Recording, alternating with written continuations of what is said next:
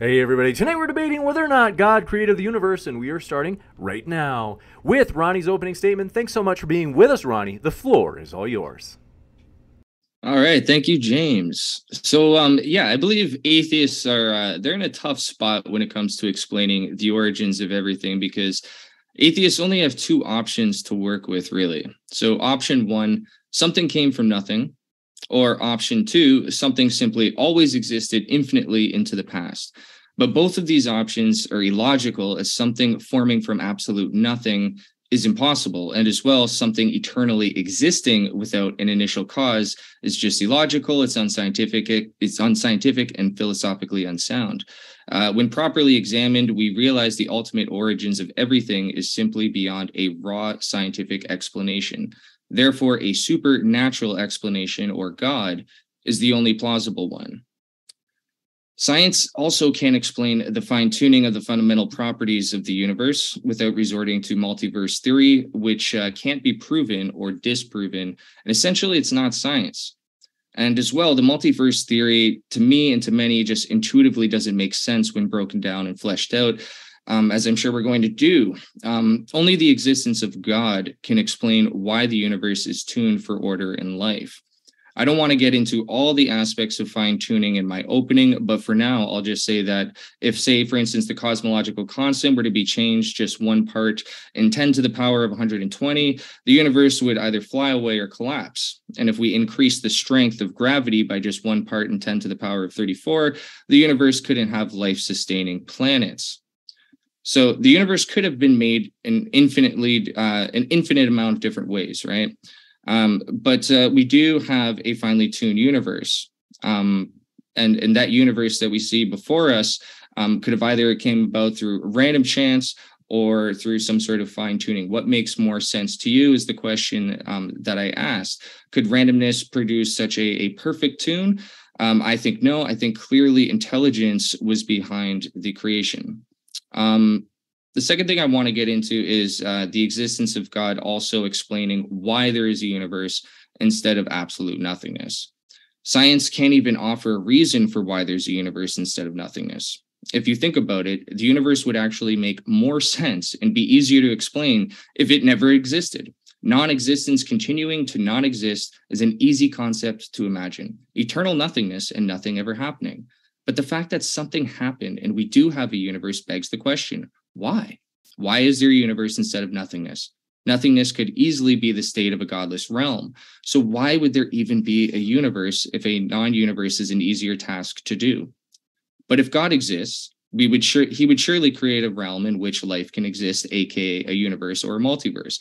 God is viewed in all belief systems, wants there to be life. And believers in God see life as a gift because if not for God, there would be no existence at all. So a belief in God helps not only offer a spiritual existence beyond the material, but can answer the question why there's something instead of nothing from, I guess, a more cerebral point of investigation. So yeah, I think I'm going to leave it at that, and I'm going to pass it on over to Mark for his opening statement. You got it. Thank you very much for that opening statement, Ronnie. And want to let you know, folks, if it's your first time here at Modern Day Debate, we are a neutral platform hosting debates on science, religion, and politics. We hope you feel welcome no matter what walk of life you are from. And we have many juicy debates coming up. For example, at the bottom right of your screen, Muslim Kenny Bomer and Matt Dillahunty will be debating in person, live streamed for the public, on whether or not Islam is true. You don't want to miss this one. If you haven't yet, hit that subscribe button so you don't see all of the public live debates from our in-person conference in Plano, Texas on Saturday, November 19th. That's coming up fast, folks. So, as I mentioned, hit that subscribe button so you don't miss that epic party. And with that, thanks very much, Mark, for being with us. The floor is all yours. Thank you so much, James. And I'll just share my screen there. Mate, just tell me when it is on and I will get started. Thank you.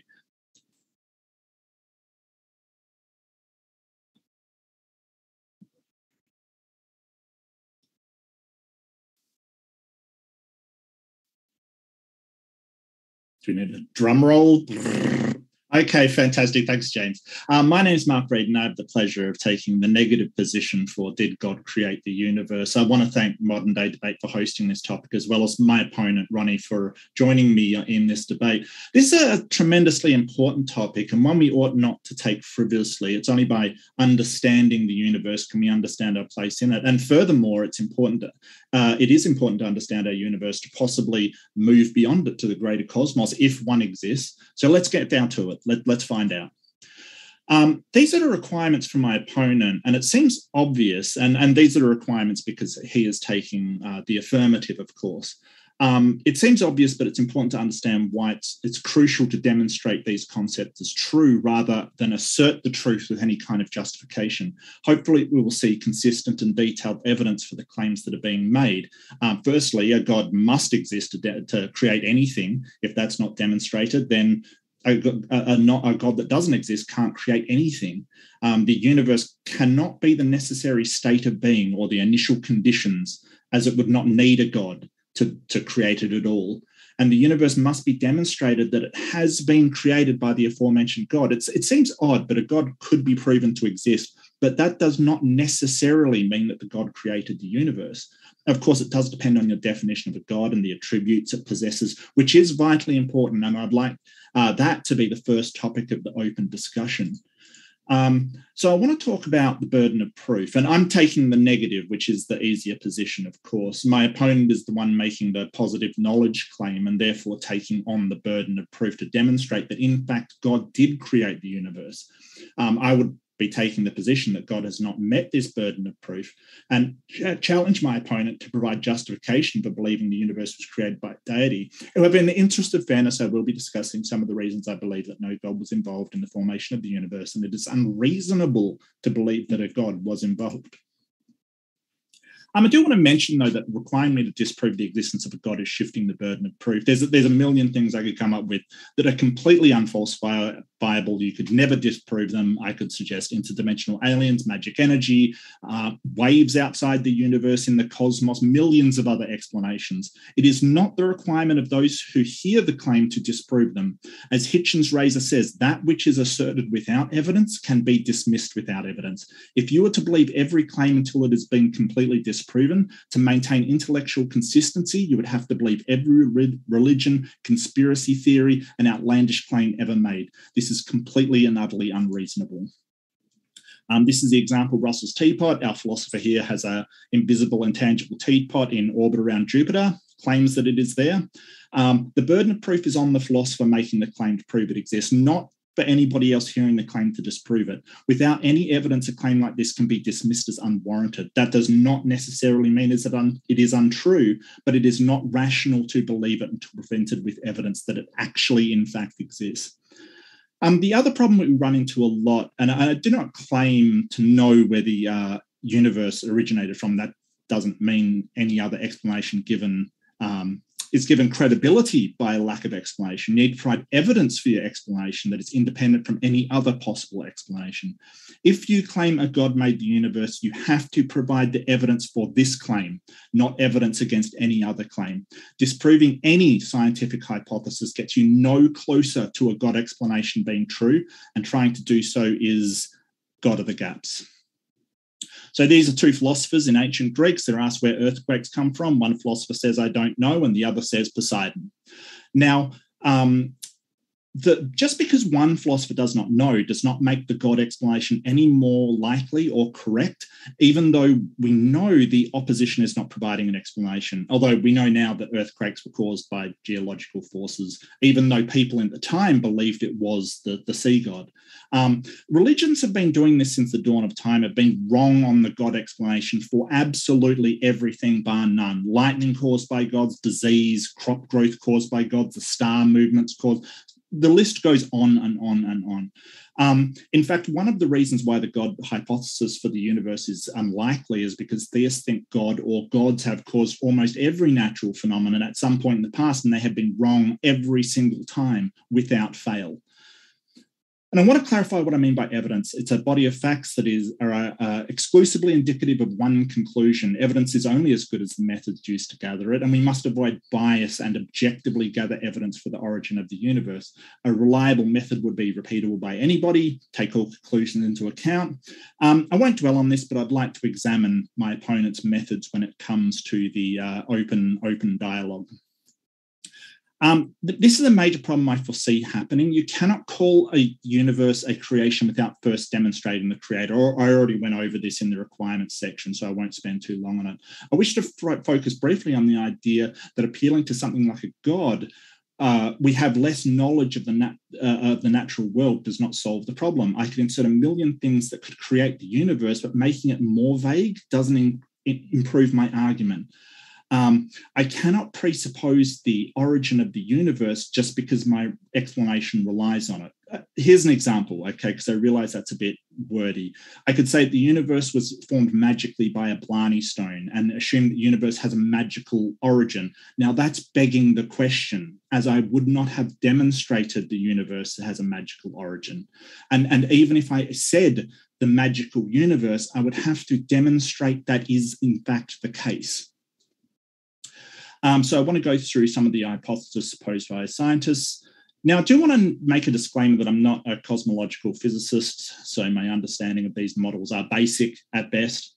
All of the models are similar, and physicists do not claim to know exactly which one is right, if any of these at all.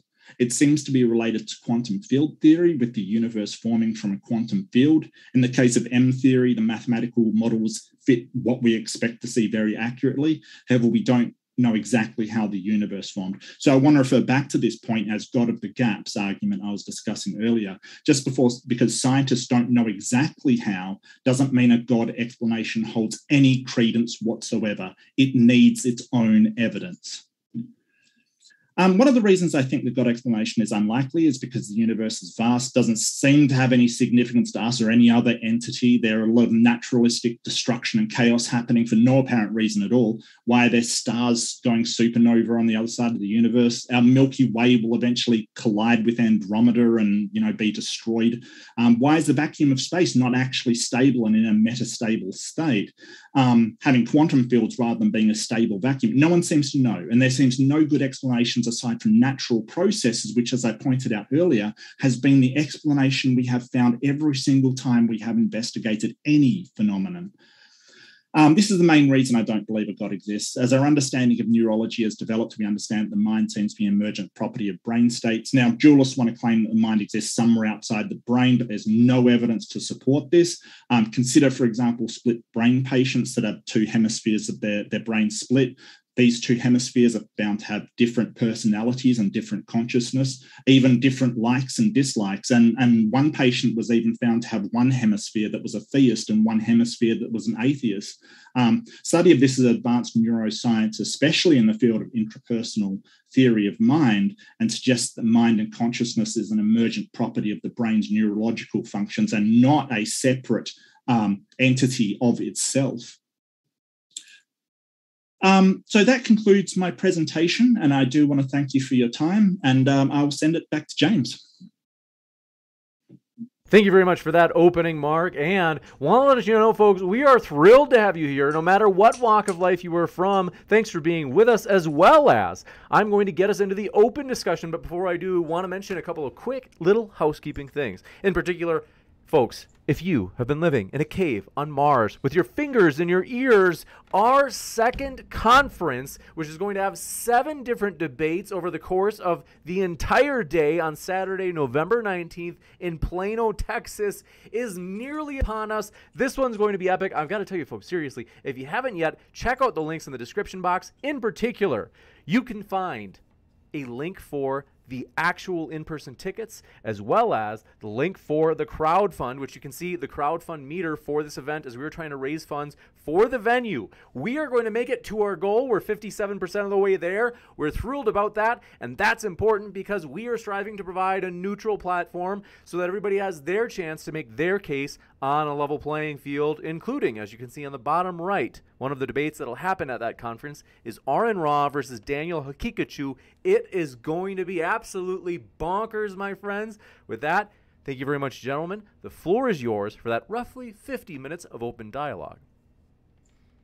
Thank you so much, James. I think the first thing that I brought up that we should probably get pinned down, Ronny, is what the actual definition of your God or the attributes associated with your God is, whether it is a necessary being or what kind of agent we're actually dealing with here.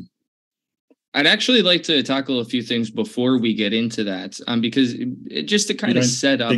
That's important? No, I do think it's important. I just don't think that's necessarily a good place for us to start right now. You said something earlier, in your opening about the needing to provide proof of God. Evidence, not proof. Well, so okay. Proof would be like a sort of like what you would call sort of overwhelming evidence, I guess. Beyond like a reasonable doubt. Right. But sort of what I'm talking about is sort of as I said, a body of facts that would be conclusively indicative of one conclusion over any other conclusion and is supported by sort of multiple lines that all show that conclusion is correct.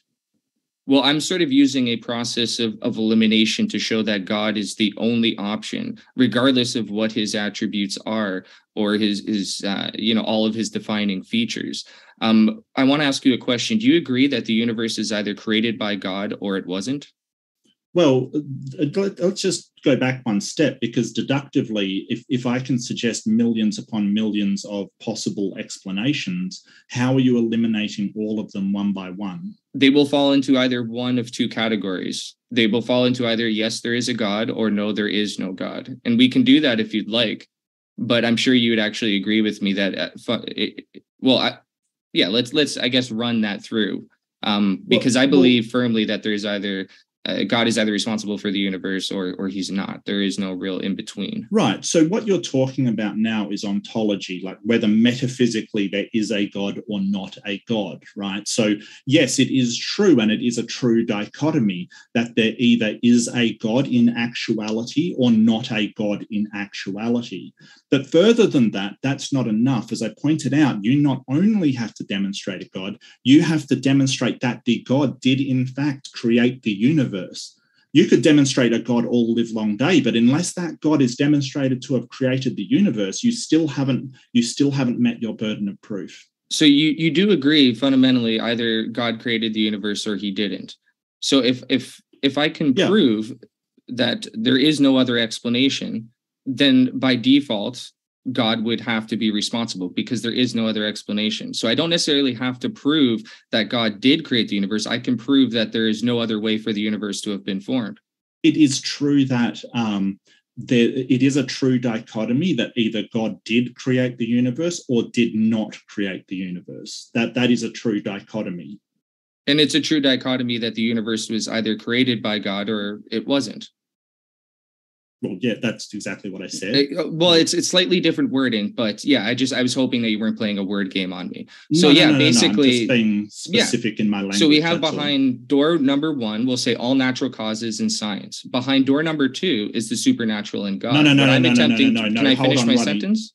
Yeah, sorry. I just want to say that you've changed the dichotomy now, because you've changed the dichotomy from God, not God, to God and natural, right?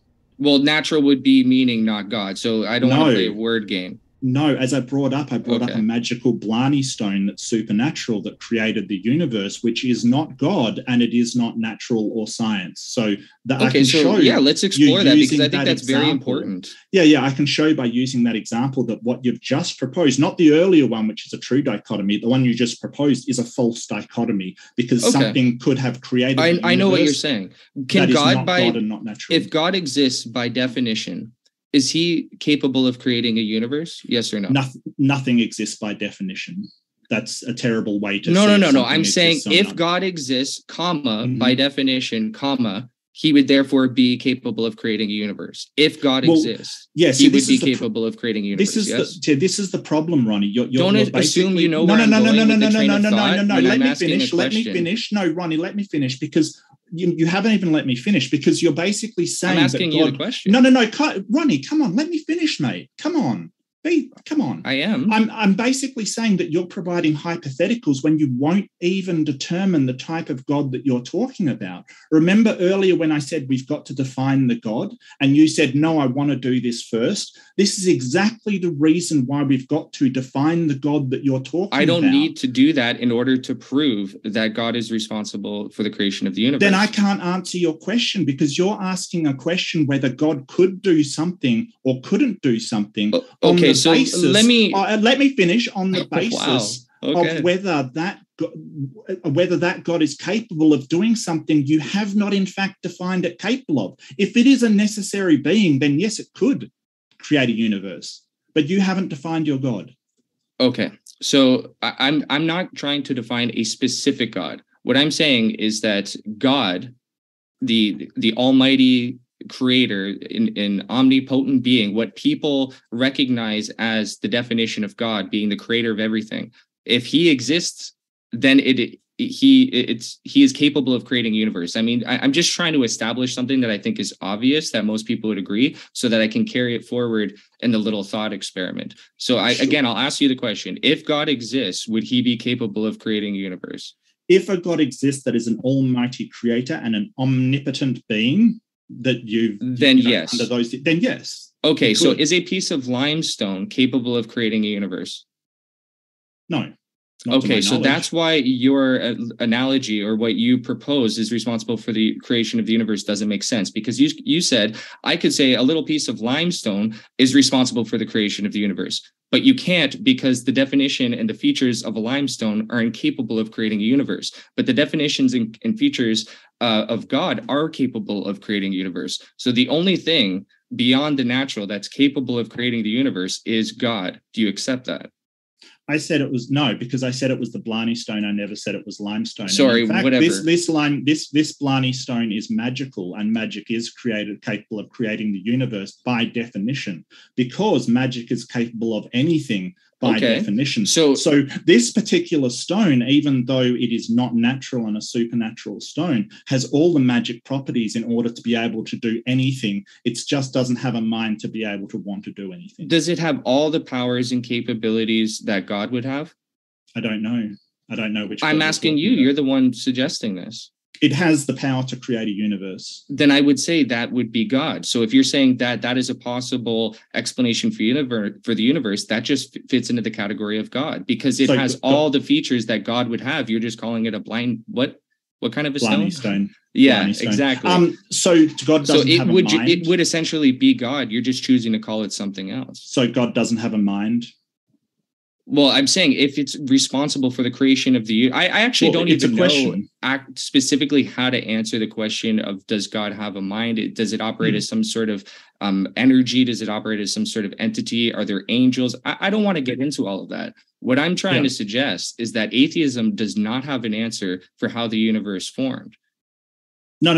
Science doesn't have an answer. This Blarney stone is definitionally not God, but it is capable of doing anything that creates the universe. So it's purely a supernatural thing. It's definitionally not God that can create the universe. So this is all just a... Hold on. Is it responsible for the creation of itself? Is this stone responsible for the creation of itself? Let me finish. So your onus is on to disprove that this thing in fact exists. So disprove it. No, it's not. Right now, I'm trying to establish that anything that is responsible for the creation of the universe, that has no ultimate origins, I can't disprove this thing, because it might in fact be God. It's what you're describing is literally God. So if it exists, then you'd be proving my point. It's definitionally not God. Oh, but it's responsible for its own creation. It's responsible for the formation of the universe. That would be God. Definitionally, it's not. So can you disprove that that is the creator of the universe, or that is the origin point of the universe? Can you ask the question one more time? Can you prove that is not the origin of the universe, the Blarney stone? If the Blarney stone has features that are beyond an actual stone and it now becomes God, then yes, it is capable. It's not God, it's magic. Okay, you're just calling it magic, but if it has all the features that God has, then it would be God. It's definitionally not God. It's magic. It's completely different. Can you prove that that doesn't exist? Okay, Prove it doesn't exist. What you're prove it doesn't like exist. It's unreasonable, right? Ultimately, no, Ronnie. It's you're getting right? very, very just aggressive. Just to be sure here. that we hear. No. Hold on, it's just fine. so we can actually hear one person at a time. Because if people are speaking over each other, they can't hear either side. Yeah, sure. I'll get to my point in a sec. Ronnie, go, and then I'll sort of point out what I'm getting at through this sort of exercise in thought.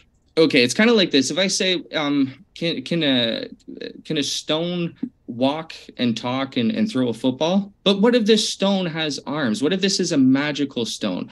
I mean, what is it that you're really even asking me here? You're now going to give the stone all the features that a human has, and it no longer becomes a stone. It becomes a human. So that's exactly what you've done here with your stone. It's responsible for the formation of the universe. It created a tuned universe in which me and you are sitting here talking. It's responsible for the formation of itself. I wouldn't call it a stone. I would say what you're describing here is God.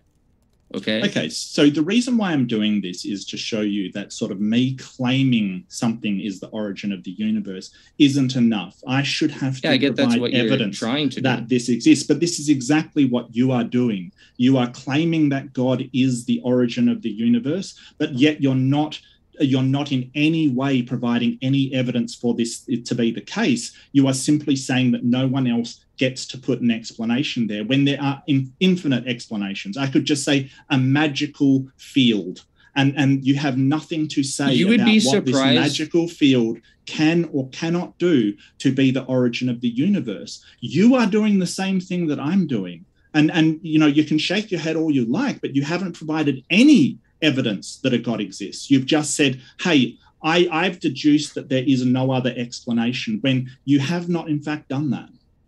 Okay, well, I agree with the first part of that last little segment, that I haven't proved that God exists. But what I'm attempting to prove is that there is no other way for the universe to have been formed, because science is essentially handcuffed. It has no way of getting to ultimate origins, because it's left with only two options, which is something existing infinitely into the past, which doesn't make sense, or something coming from nothing, which doesn't make sense. If you can provide a third scenario in which the universe could have come about, or something could have come about, I'd like to hear it. But I believe you are handcuffed to those two illogical positions. So if those two, if science basically says, hey, listen, all we have to offer is something illogical, then what are you left with? You're left with God. It's the only other option, because we know magical stones didn't create the universe. We know none of these hypotheticals that you could bring up didn't create the universe. It could only be God, or wasn't God. And I think it's actually immature of you to suggest that there could be these special little things that could, or magical little leprechauns living on some weird dimension that created the universe. I mean, this is just absolutely insane, because we can break down all of those things that you're describing and either prove how they aren't God, and then if you switch their features so that they act like God, well, then they're just becoming God, and you're just choosing to call God a leprechaun instead of calling him what he is, which would be God, the creator of all that is. Yeah, so you gish-gapped a little bit there, so I'll go over every single point. You're basically saying that science is constrained by these two things, but it's not. And your idea of something from nothing is actually a quantum field. When Lawrence Krauss used it, you're misrepresenting what nothing is. And I mean, I do want to put back to your introduction where you said that nothingness, you talked about nothingness, and I want to know what is nothing, because you're talking about it like it's something, but it's nothing. You say it's childish for me to bring up these examples. Well, I could throw it back at you. I think it's childish for you to make up a magic man to solve the problem that you don't know where the universe came from. That's equally childish and equally demonstrable as the explanation that I made up. It's just you don't see it that way, even though you cannot provide any evidence for your claim. What you are in fact doing is basically saying, I'm going to claim there is a God, not provide evidence for it, and then say you've got to disprove it in order for it to be correct. And that is not how the burden of proof works. You have done nothing to address your burden of proof, and you don't seem interested in doing so, which is incredible. Okay, if we're talking about burden of proof of like actually revealing and showing God, that's just ridiculous. I want to address every point you made because you gish galloped down a number. Now you said if I could provide another explanation, then that would be fine. A cyclic recursive universe would solve that problem, and there is no problem with infinite regress in a naturalistic universe. There's no problem with that. I'm done. Thank you. Okay. So do you agree that infinity can't actually exist as a thing? It can only exist as a potential? Or do you think infinity can exist as an actual state? It depends on what you're talking about. If you're anything at all? Well, if you're talking about time... No, anything at all, Mark. Do you think infinity can actually exist as a state, or does it only exist as a potential? Because I think this is just a clear answer. It only exists as a potential. It doesn't exist as a state. I mean, I challenge anybody. Google this right now. Is there anything that's actually infinite, or is this only expressed as a potential? I think that it is possible for things to be eternal. I think that is possible. Well, you're just wrong. Do you think it's impossible for things to be eternal? It's impossible for there to be an infinite state of anything, because God. Don't jump beyond that, because what I'm going to do is extend jump beyond what? Okay, don't assume you know what I'm going to say, or just jump the train of thought. Okay, because I didn't say that. Well, I mean, if you're saying that things can't be infinite, then God can't be omnipotent. You're going to get into the whole special pleading thing. And if you say things can be infinite and something can be omnipotent, then things can be infinite, and you've just conceded that point. Okay, so I'm going to attempt to establish something here. There is no such thing as an infinite state of anything. Therefore, the past cannot be infinite, because the past has already happened, right? So it can be quantified. It's not continuing to grow into the past, right? So the past is not infinite. It is actually finite. Do you agree with this? For what you said about the past, no, you're talking about the A theory of time. The past has already happened. B theory is probably the one I would subscribe to, and that sort of says that all events are happening concurrently, and we just happen to flow with the direction of entropy. If you consider the beginning hold on. Can I pause you 1 second there, because you said something very important. Sure. You said that essentially all time is happening at once, correct? Mm-hmm.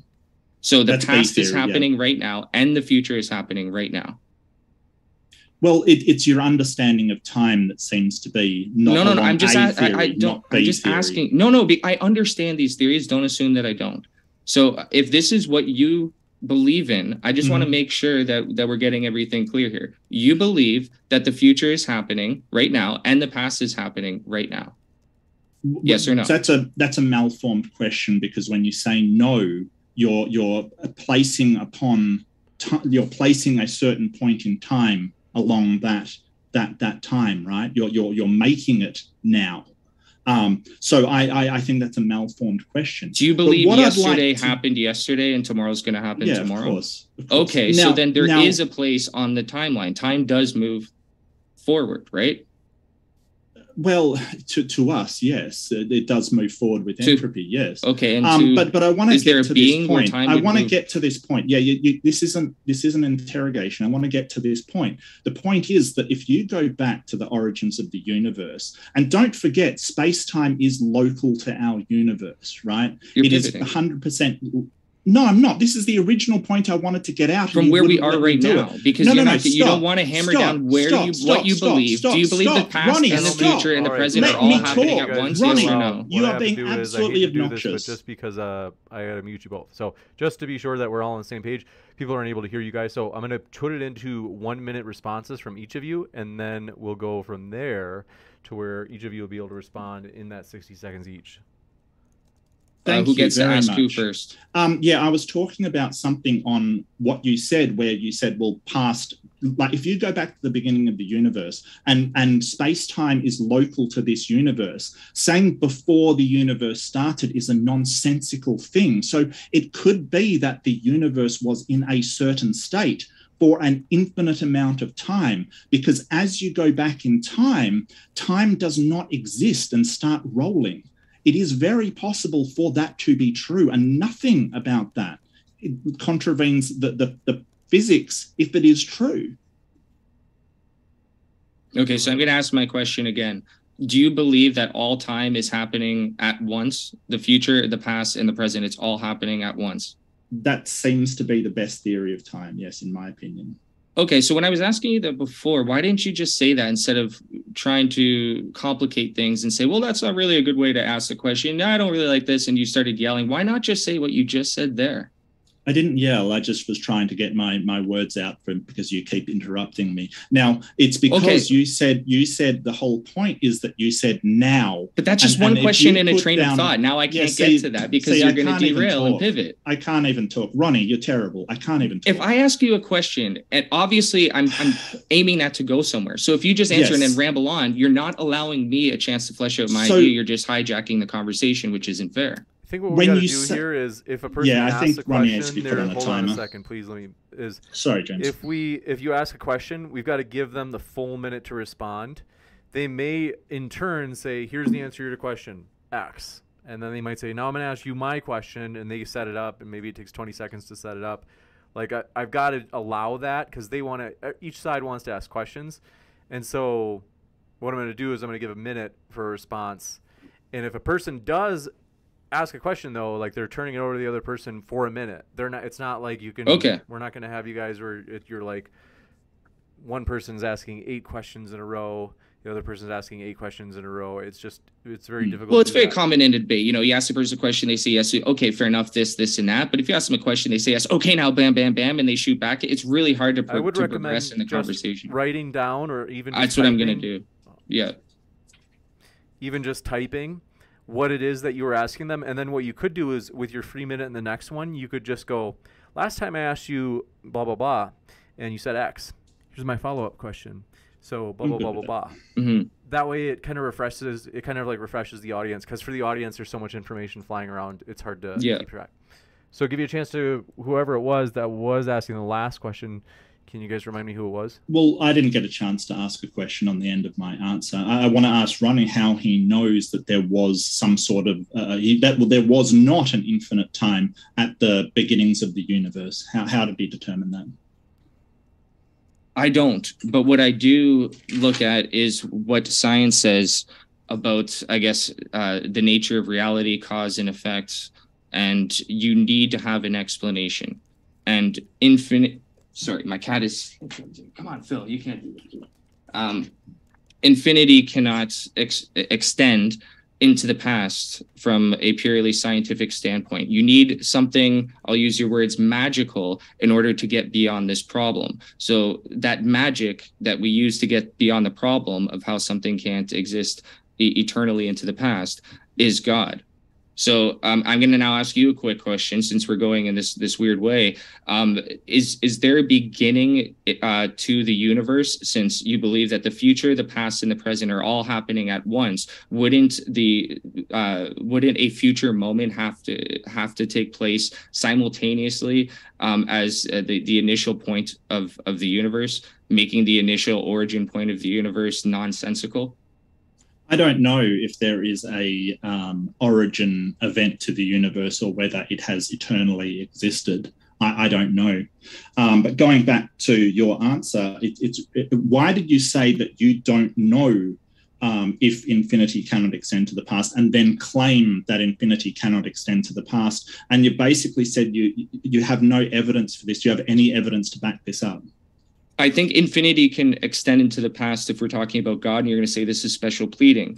But what I'm going to say in response to that is that God, by definition, requires special pleading. Okay, he is beyond the universe. He is beyond nature. If he were to not require special pleading, he wouldn't be God, because then there would be a natural explanation for him, and he wouldn't be God. I mean, this is something very easily understood by a lot of philosophers. I've been in plenty of chat rooms. I've been in plenty of discussions where even atheists will fully admit this. It's like, you have to be consistent with what you're saying, right? So if you believe in God, you're saying that you believe in something that's beyond nature, that's beyond scientific explanation. But if you're an atheist, you cannot do that. By definition, you are not allowed to say that. But by definition, a believer in God is. So this is a situation where special pleading is permitted. If you want to call it special pleading, you smirk and you laugh because you're like, wow, this guy actually says special pleading is permitted. And I guess, most scenarios, you're going to have, well, I guess all other scenarios, you're going to have two natural beings. Okay, you're not allowed to have special beings because they're both products of this universe. But when you're saying that one being is beyond this universe, then of course the same restraints are not going to be attached to that. If you find that funny, if you find that hard to believe, you're just not as smart as what you think you are.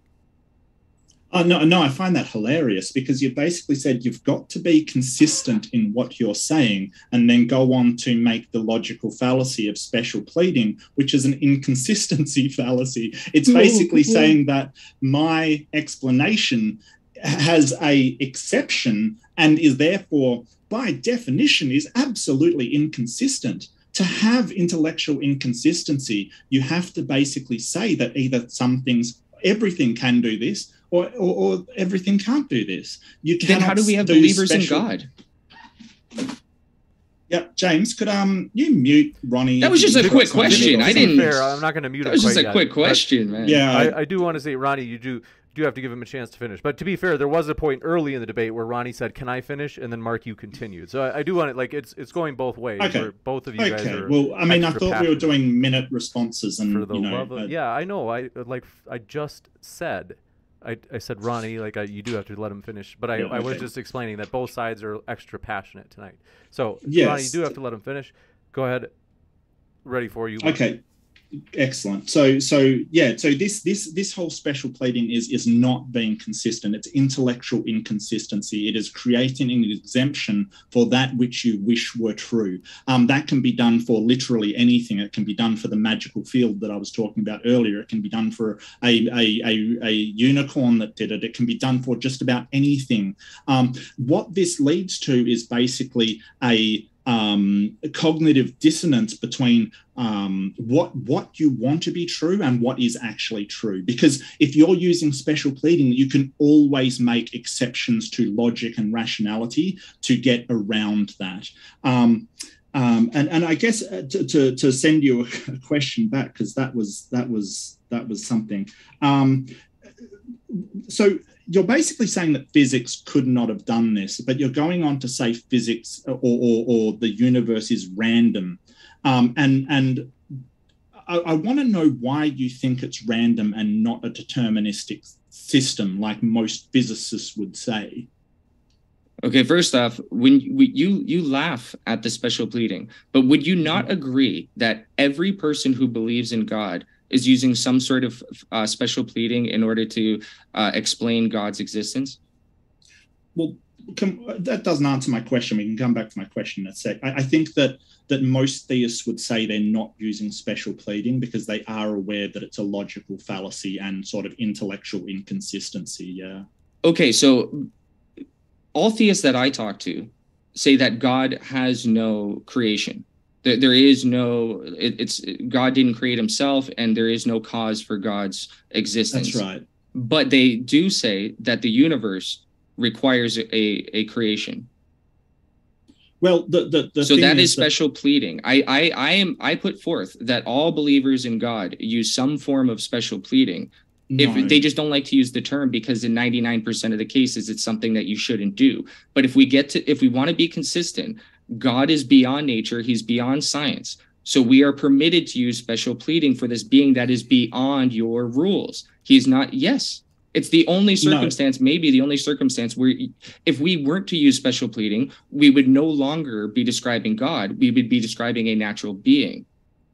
Okay, so what they're actually doing, and I'm not sure why you don't understand this, is that basically we're separating things into necessary and contingent states of being, right? Necessary beings and not contingent beings. So we're separating things into things that don't require an explanation and things that do require an explanation. And that isn't just theists, it's also other philosophers kind of thing. So some will argue that the universe or the cosmos around it is a necessary state of being kind of thing. Okay, so that is special pleading is not what they're doing. They're being consistent with everybody else. And some other person may say, hey, the universe is a necessary state of being. They're not using special pleading. Just as if a theist says, hey, God doesn't require an explanation, isn't special pleading. And I'm sorry you don't understand. No. That's not what I'm saying. God doesn't require an explanation. What every theist would say is that the universe requires an explanation. The universe can't just come about randomly. It was formed by God. But then if you ask that same theist, well, what created God? He's going to say God always existed. And then you could say that's special pleading. Right?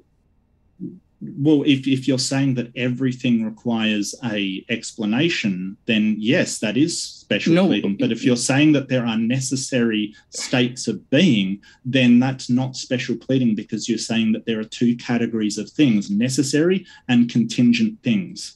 Okay, so here's where it differs. A special pleading would be me saying everything requires an explanation of where it came from, except for God. And that one thing alone, right? That is special pleading. If you're saying there's two categories of things, necessary and contingent things, God is a necessary thing. That is not special pleading, because you are not saying that everything requires an explanation except for this one thing. But how could one say that God is necessary and the universe is necessary? That becomes contradictive. So what I'm saying is, in order for a theist to be consistent, he is using some form of special pleading. So if the universe is in fact infinite time, as I described at the start of universe, like if the singularity is that dense and supergravity occurs, we have infinite amount of time, or time slows rather, under the hypothetical physics, down to a point where there is no actual beginning, like t equals 0, for an infinite. Using time is a really bad example, because you're talking about a period where there is no time progressing.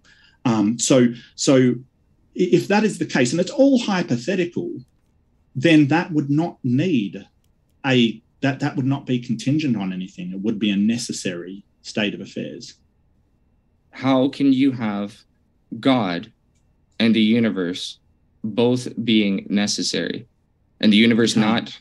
Exactly. So if somebody says, I believe God is necessary, they would then say the universe is contingent. But then you could just ask the person who believes in God, well, what created God? And they would say, well, God just always existed. And then you would say, well, that's special pleading. Okay, you're too smart not to get this, Mark. You're too smart not to get this. No. What I'm talking about is, if you talk to other people, you're talking to, say, an atheist who says the universe is necessary, right? Hold on, let me finish. You say that the universe is necessary. If that theist says, hey, the universe can't be necessary, only God can be necessary, a necessary being, that is special pleading. However, if that theist says, well, you think the universe is necessary, you've got no evidence for it, but you can believe that if you want, that's not special pleading, because you've separated the categories of necessary and contingent, and the atheist has put the universe in that necessary category. The theist has put God in that necessary. Come on, can I attempt to find middle ground? Because I'm agree. Hey, man, I'm not interrupting you. Like, there's got to be a point where I can say, yes, I agree. It does seem like you are interrupting me. All right, I'll shut up and let you finish. Fair, both of you guys have been I feel like it's been fairly smooth the last little bit. You just kind of got a little dopey there. Like, Mark, here, earlier in the debate, this is early in the debate, Ronny said, excuse me, can I finish? And then you said, there's one thing I want to say, though, and you spoke. I wouldn't have, if I was the debater, I would have said, no, hold on. Like, when I asked if I can finish, I want to finish. But to be fair, Ronny, I do want to, I was siding with you, Mark, originally. Ronny, I do want to give him let's just give him 20, 30 seconds, and then we'll kick it over to you. I'm almost done. So what was I saying? An atheist would put the universe in that category of necessary. A theist would put God in that category of necessary. That is not special pleading. Okay, that's not. Okay, what you're doing right now is talking about categorization, but you're losing sight of what the actual discussion is. So what the theist says is that it's impossible for the universe to exist eternally. It was created by God, right? That's what they say. And then your response, or what the atheist response to them typically is, well, that's special pleading, because you're saying that it's possible for God to exist eternally, but what you're saying is that the universe needs an explanation. So it always comes down to this. I don't want to exhaust this topic anymore because it's actually not really getting to the heart of anything. And I don't think anybody listening to this particular segment of the debate is going to be swayed either way, listening to us discuss whether or not something is special pleading. Let's actually get to the meat and the bones of what we're talking about. And that is, how did the universe come about? I am going to repeat myself here that I believe you guys only have two options. The universe existed infinitely into the past, which I have attempted to explain how that's impossible because infinite cannot exist. The infinite cannot exist as a state. And since the past already happened, it cannot be considered infinite. Infinite can only exist as a potential. So as time moves forward, we could say time can progress into the future infinitely, potentially. There's no limit. But in terms of the time that has already happened, that is finite. So the origins of the universe can't stretch infinitely into the past. And whatever is responsible for, I guess, the Big Bang or the quantum field or whatever, that can't extend infinitely into the past because there is no infinite past to extend into. There has to be a point of beginning. So if there's a point of beginning, which is beyond science, which is beyond natural explanation, I don't have to show you what that is. I don't have to prove to you what that is. I don't have to show you any of its features. We know what it is. It's God. That's the only thing that it can be. Okay, so you sort of devolved into preaching in the back, but basically, not all theists would say the universe is not necessary. They may disagree. They may have different opinions on it. It depends on the theist, really. They may think that God is necessary. They may have different opinions on it. So I wouldn't presume to know. I've never met a theist who says that both theists and the universe Ronny, is I do want to give him necessary. Well, I mean, unless Mark was already finished, I want to give Mark a chance to finish. I was not finished. So not all theists think all the same. The two options, infinite and into the past, is impossible. As Ronny said earlier, he doesn't know how to demonstrate this, can't demonstrate this. Basically said, I don't know that is the case, but it is the case. That's completely an unsupported claim, vacuous and empty. The past already happened. That is A theory of time, not B theory of time. He's completely wrong on that and wrong what science says about that. The origin of the universe cannot extend into the past. And then he was talking about what's beyond the universe, like the cosmos. And what he's failing to understand is that space-time is local to this universe. So if he's talking about into the past, beyond the universe, he is absolutely... there is no past to extend into. The past is a part of the universe's space-time. When you get outside the universe, there is no past. There is no future because that requires time. So he's basically making a whole bunch of unsupported claims. He's basically said, oh, we know it's God. But what he's not doing is actually providing any evidence whatsoever for God. He's basically making a bold assertion with absolutely vacuous, no evidence, no argumentation, just, I don't think it can be anything else. It is an argument from incredulity. His personal incredulity says, I don't believe it can be anything else, which is a logical fallacy, one of the many that he's made tonight. Okay, so my opponent says that the future, the past, and the present all exist at once. But then he also claims that there was a point where there was no time. How do you reconcile this? Well, we don't exist outside the universe, Ronny. We exist in the local presentation of the universe, which does have space-time.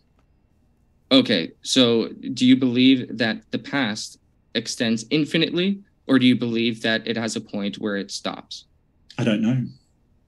Oh, you don't know. It's because you can't make sense of that, is why you say you don't know. It's not that you don't know, is you literally can't make sense of it. You couldn't even offer an explanation to how that could make sense because it literally is illogical. I can make sense of it. I can look at the two options that you said and make sense of either of them. It is Please attempt to make sense of either one of them. And how did something come from nothing or exist understandable. eternally? Please make sense of one of them. It is completely understandable by physics how these two options work. It's just that I don't know which one of them is in fact true. So, as I said, which one do you think is true? That just because I don't know an answer doesn't mean that you get to say. I need to know what I'm debating against. Which one do you think is true? So that is called God of the gaps, and I already went over this in my presentation. Another logical, So you don't know, fallacy. But yet you want me to describe God. Yet you don't even know. You don't even have an opinion as to how the universe was formed.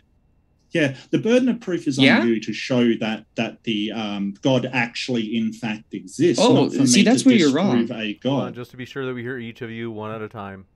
Okay, so that's where you're wrong, because neither one of us are actually going to be able to prove that, right? Basically, what I feel is the best job that a theist, a true believer in God, can do is provide a situation in which it's 50% logical to believe in God. If we strip away all faith and we just look at the universe from a purely logical standpoint, it's you have to make a gut decision one way or the other, because we are left with the problem of, yeah, you know what? I can't actually explain how the universe came about without God, but I can't prove where God is. I don't see him. I can't call him out and, you know, tell him to reveal himself. So you're never going to be able to prove either way. So I think it's hilarious that you actually think it's my job to be able to prove to people God. It's my job to be able to prove that atheism doesn't have a reasonable explanation for the universe. You're the atheist. You're the one who's so firm in science, yet you can't even say what your opinion is, and you can't even explain how either one of those two options, something coming from nothing or something existing eternally, can actually make sense.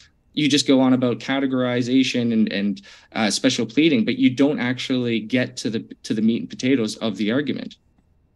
Okay, and it's because you haven't thought about it enough, or sorry. Yeah, sorry. No, I'll finish there. That was piling on. My bad.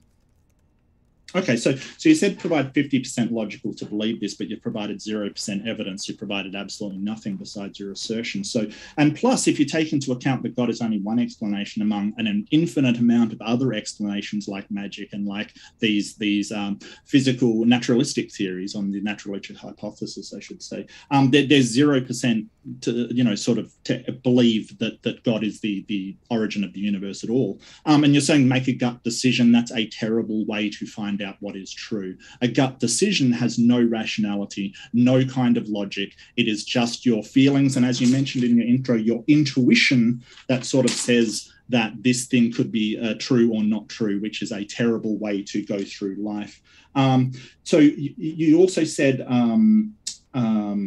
so I actually brought up a whole bunch of things that were because, sort of what we understand about the mind and how can God be a mind without a body. And I also brought up the vastness, emptiness, and chaoticness of space. Like, why is it there? If a God did in fact create it for something, why is it being destroyed so arbitrarily through supernova, black holes, and other cosmological events? It doesn't seem like it's a very efficient design or creation, if you will, to be able to put into place. So I did bring up a few things that would lead me to believe that God isn't real. You brought up nothing besides your own incredulity.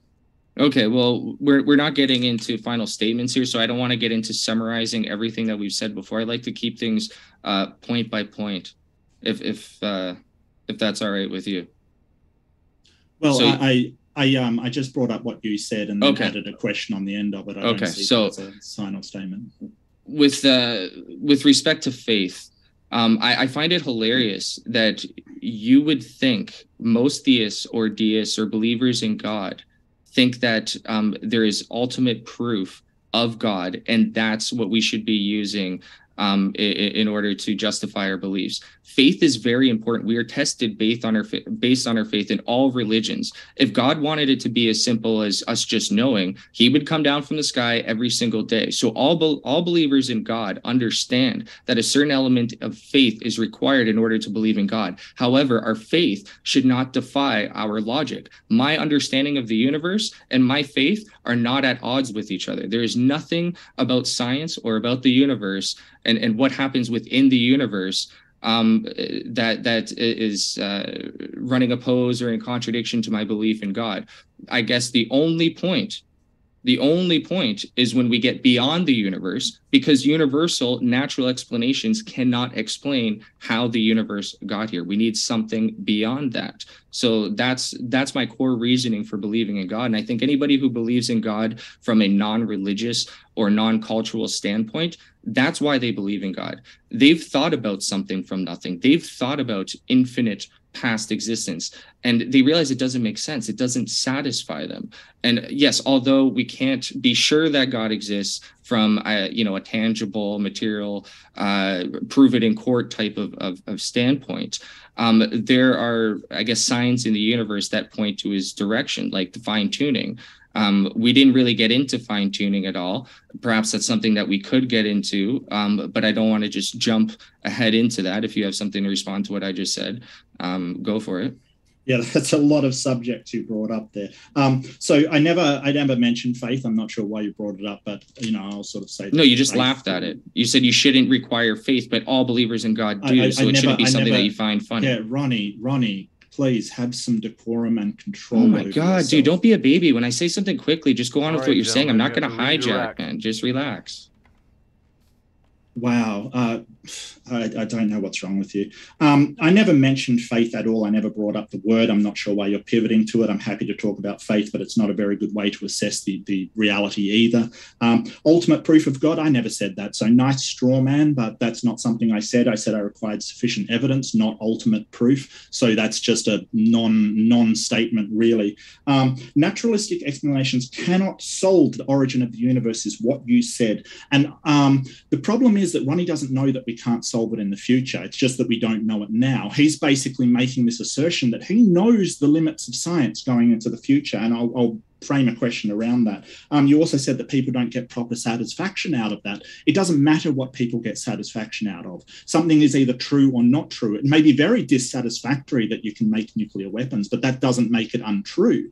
That has nothing to do with the truth of whether God created the universe or not. Nothing to do with it. I have no idea why you brought it up. And the fine-tuning argument, I'm more than happy to discuss that one. But I would like to ask, how do you know that science won't have a demonstrable answer like we have for every other single phenomenon in the past that we have determined that has naturalistic causes?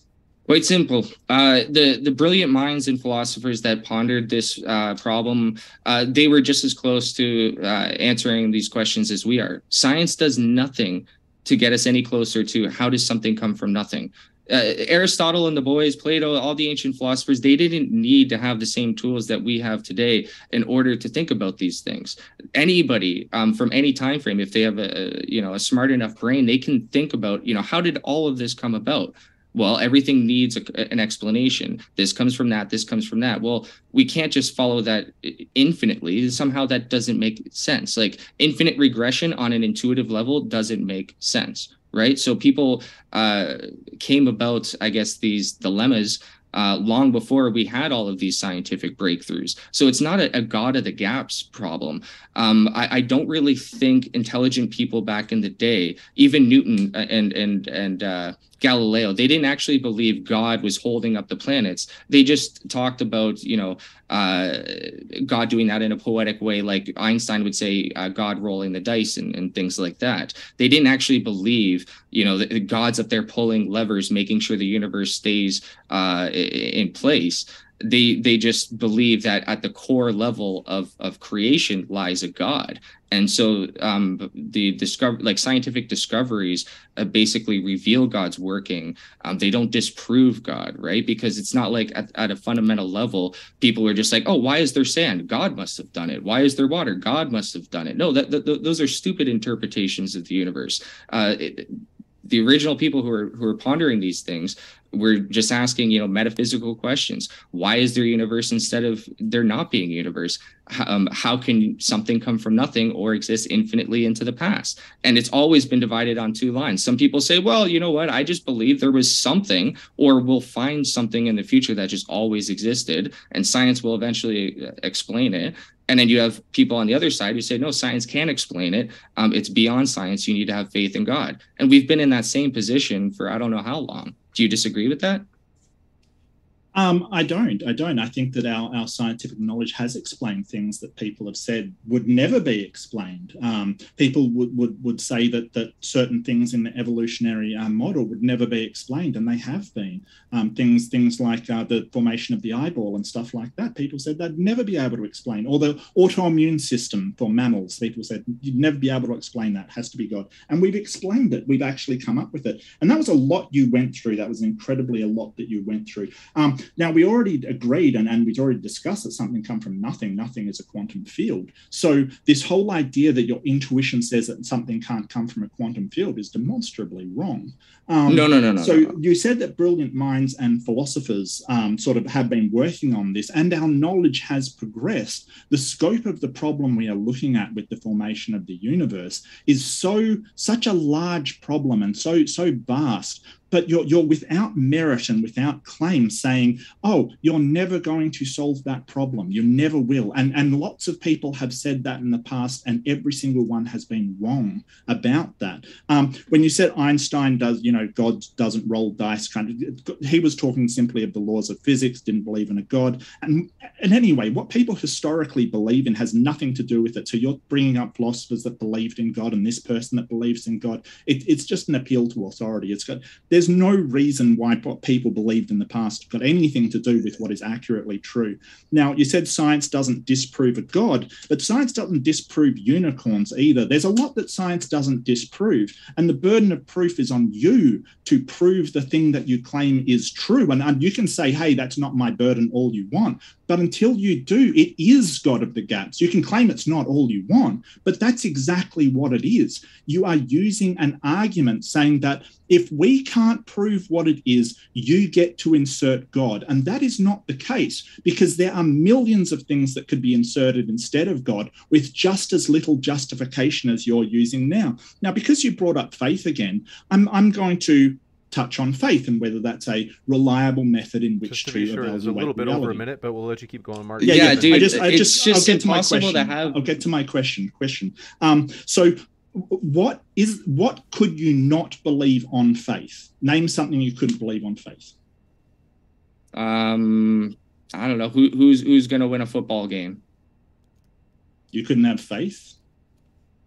Oh, something that you're saying that it's impossible to have faith. I thought you were saying that you could believe in without faith, but you're saying that you could believe in and not have faith in. Is that what you're saying? Something it is impossible to believe when you're using faith as a metric. Something you say, hey, I can't use faith to justify that.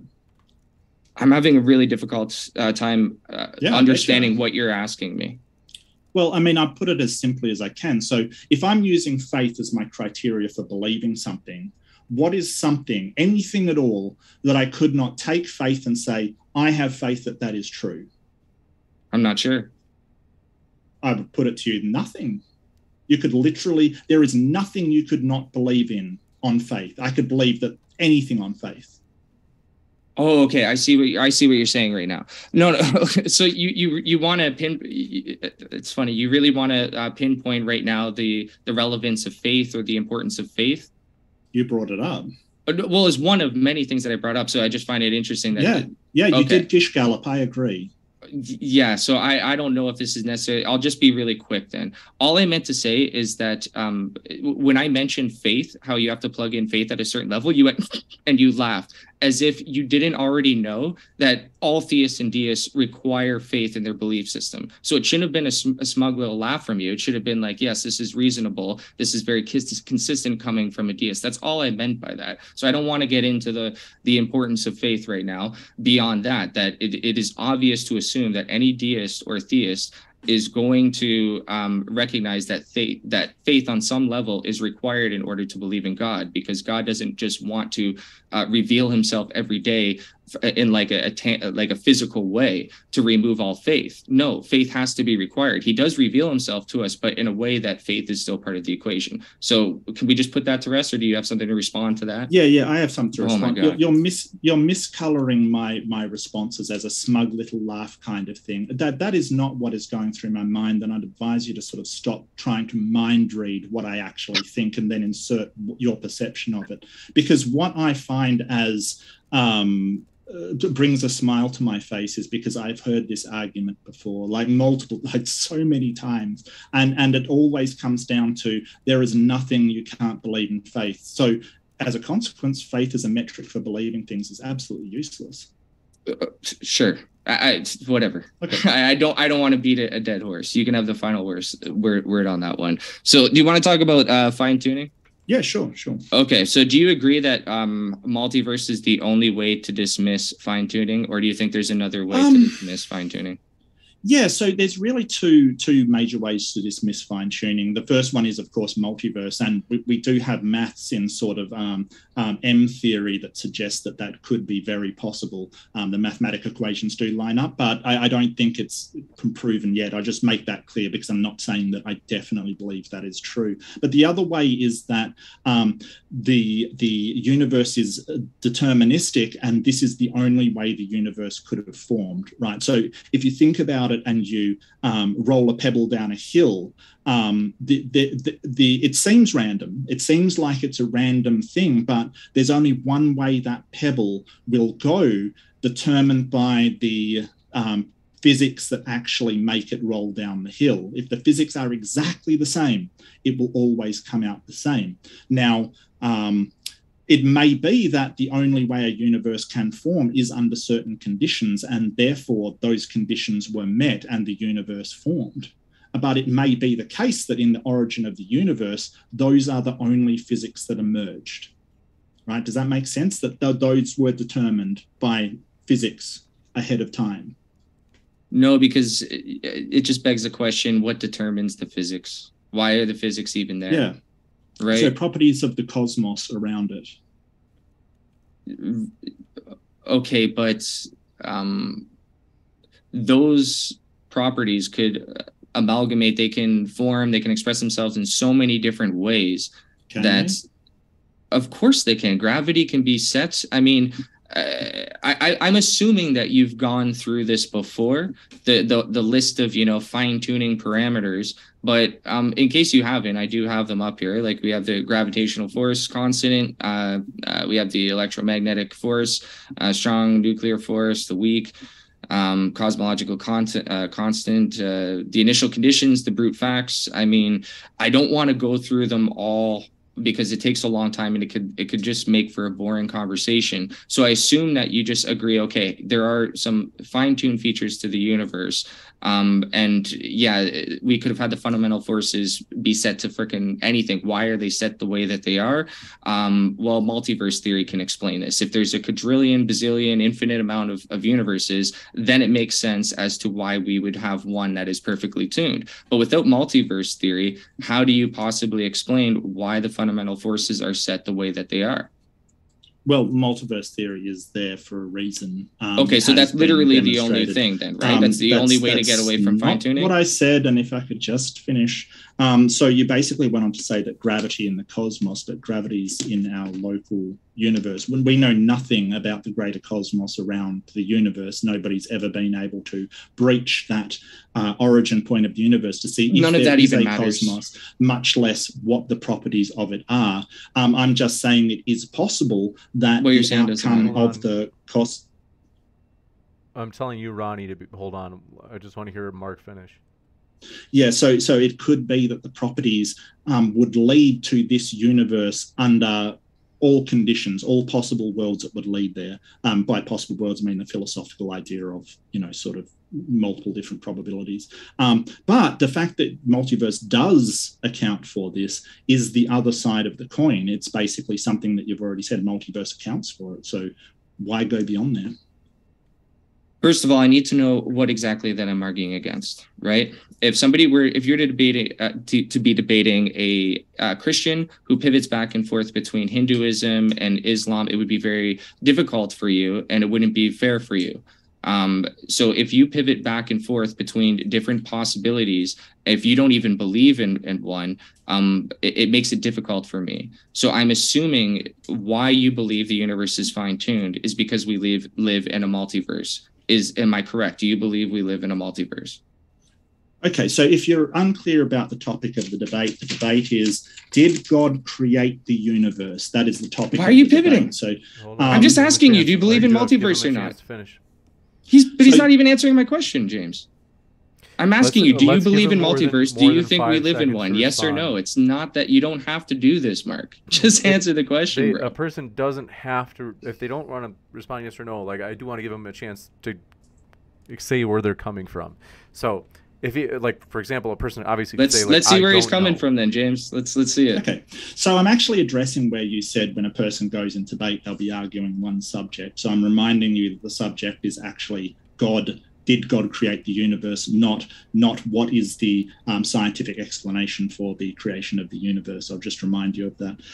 So you're basically saying you have to believe in one. No, I don't. I can say I don't know which one of these is true. I don't know if there's another explanation I may be unaware of. As I said, I'm not a physicist. So the idea that I have to believe in one for it to be true is complete nonsense. Something could be true that I don't believe in.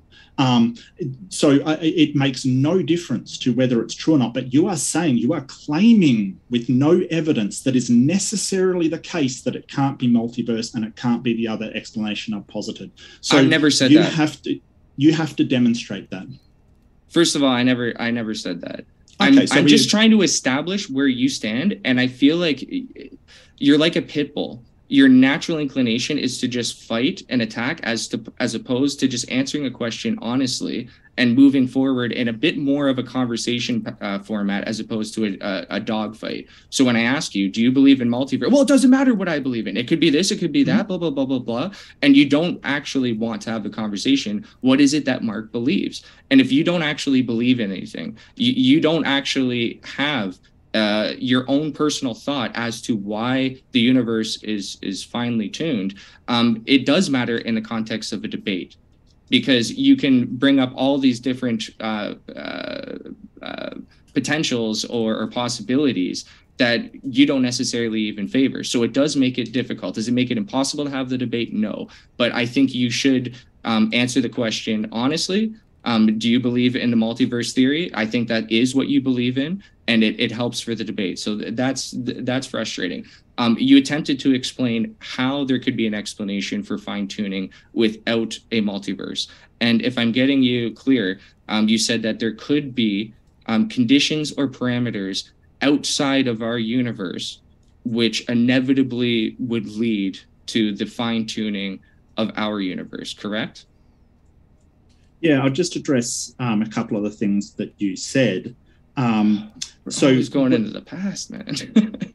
Well, the problem is, Ronnie, that you're sort of gish-galloping along subjects and then want to ask a question and leave those things behind, like just say, hey, just let me say this. I think we're both doing that, to be fair. Not address it. Well, no, I'm talking about the things that you bring up, and you're more than welcome to talk about the things that I bring up. It's just that you seem to want to bring up things, move onwards, and not let me address them, which is gish galloping. That is what it is. So you said I don't believe in anything. Yeah, I do. Why is the universe finally tuned? I don't know. That's the whole point, and I'm trying to be clear in my answer. But what you're doing is you're bringing up a possibility of God and saying, I believe this possibility is true. Prove me otherwise. I bring up alternate possibilities and you say, unless you believe them, they can't be considered possibilities, which is nonsensical. It's a nonsense. Whether or not I believe in these possibilities doesn't exclude them from being possibilities. You're trying to say, and you have said multiple times, the only possibility is God. And when I bring up other possibilities and say, how do you disprove these ones? You say, you've got to believe in them or else they're not a possibility. It's absurd. No, you just jumbled a bunch of things there. So you also said that for the multiverse, I believe in that. No, I'm reserving judgment because that is not scientific theory. We think there's a multiverse, or the scientists working on M theory think there is a multiverse because of the math and the way that it is working. It seems to lead to a multiverse, but that hasn't been sufficient evidence to demonstrate that that is in fact the case. Do I believe that is the most likely explanation? Yes. Do I believe it to be true?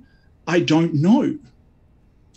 Okay, so at least we got a decent response. That would have been great if you're like, yeah, I believe multiverse is most likely. I'm not 100% sure if it's true. So I want to respond to things that you just said, but we got to move forward with the conversation. So keeping with multiverse, you would say that is the most likely scenario, that we're living in basically an infinite amount of universes. Or there Probably. there exists essentially an infinite amount of universes. I would think. I mean, there are multiple different physicists with multiple different ideas. So I kind of reserve judgment until there is a scientific consensus and enough evidence to determine one is actually the case. I would tentatively say, hey, there's maths pointing at a multiverse, but I can't even understand the maths. So how would I say I believe this to be true when even scientists don't agree that it's true? I think that you are expecting a whole load of stuff from me that I'm not comfortable with saying, hey, this is what I absolutely believe. I reserve judgment. And that's the difference. And I think you should reserve judgment about God because there's been no evidence this debate whatsoever. But I don't think you would agree that there's ever been any evidence put forth by a deist or a theist that God exists, right? It's Sure there has. You think deists and theists have put forth evidence that God exists? Can you give me an example? Yeah. Sure, give me an example. I mean, most Christian theists will point to the Bible. Oh my God. So no evidence that you actually take as like legitimate evidence. I do take that as evidence. I just don't think it's very compelling evidence. Okay, so compelling evidence. Do you think there's been any compelling evidence put forth by a Christian or theist? So you'd probably say no. No, right? I don't. No. Okay, so when you say like during this debate, I've heard nothing, blah blah blah. So no. But the difference to me, those is... are like little digs and insults. I'm not going to say that to an atheist because I realize there are millions of you. I respect your position because I can't prove it wrong and you can't prove my position wrong. We can only offer basically insight and arguments as to why which side may be more likely. So I think I'm providing argumentation to suggest that God is more likely to have created the universe than to not have. And you think that you're providing more evidence and argumentation that there is no God. But neither one of us can actually sit here, look each other in the eye and say that we're attempting to prove God or disprove God because neither one of us can do that. Yeah, but the difference here is that somebody using the Bible, I would say they presented poor evidence. And I want to clarify that when I say you have presented no evidence, like not even poor evidence. You've presented like sort of logically fallacious arguments, basically. You haven't presented any evidence whatsoever. I want to bring up a scenario. In fact, no evidence. And when we're talking about whether somebody has or has not proved God, when the question is, was the universe created by a god, you're sort of trying to demonstrate that it was a god. As I said earlier, if you basically claim it's a god and you present no evidence whatsoever and logically fallacious arguments, then it is completely reasonable and rational to dismiss that claim as an unwarranted, baseless claim. Okay, so we are getting into fine-tuning, which you can't possibly argue isn't a form of evidence. Maybe you'll say that it isn't compelling evidence, but I mean, so many people have built their careers off of putting forth intelligent design and fine-tuning that if you're going to take the Bible as a form of evidence, I think it's pretty ridiculous that you wouldn't take fine-tuning. So we're literally getting into that evidence. However, I want to remind people again that if there's only two possibilities, if there's only two potential answers to a question, and I can prove that one of them is false by process of elimination, the other one has to be true. So if there's two doors and behind one of those doors, we know for sure lies the answer. So we'll put a big golden A. There's a big golden A behind door number one and door number two. If I can open door number one and say, hey, big golden A isn't here, then we have to assume, we know, it's reasonable to believe, I guess we won't know because we can't unless we open the door, but it is reasonable to believe that the A is behind door number two. So you may not respect that line of thinking. You may not think that that is a form of evidence, but most people do.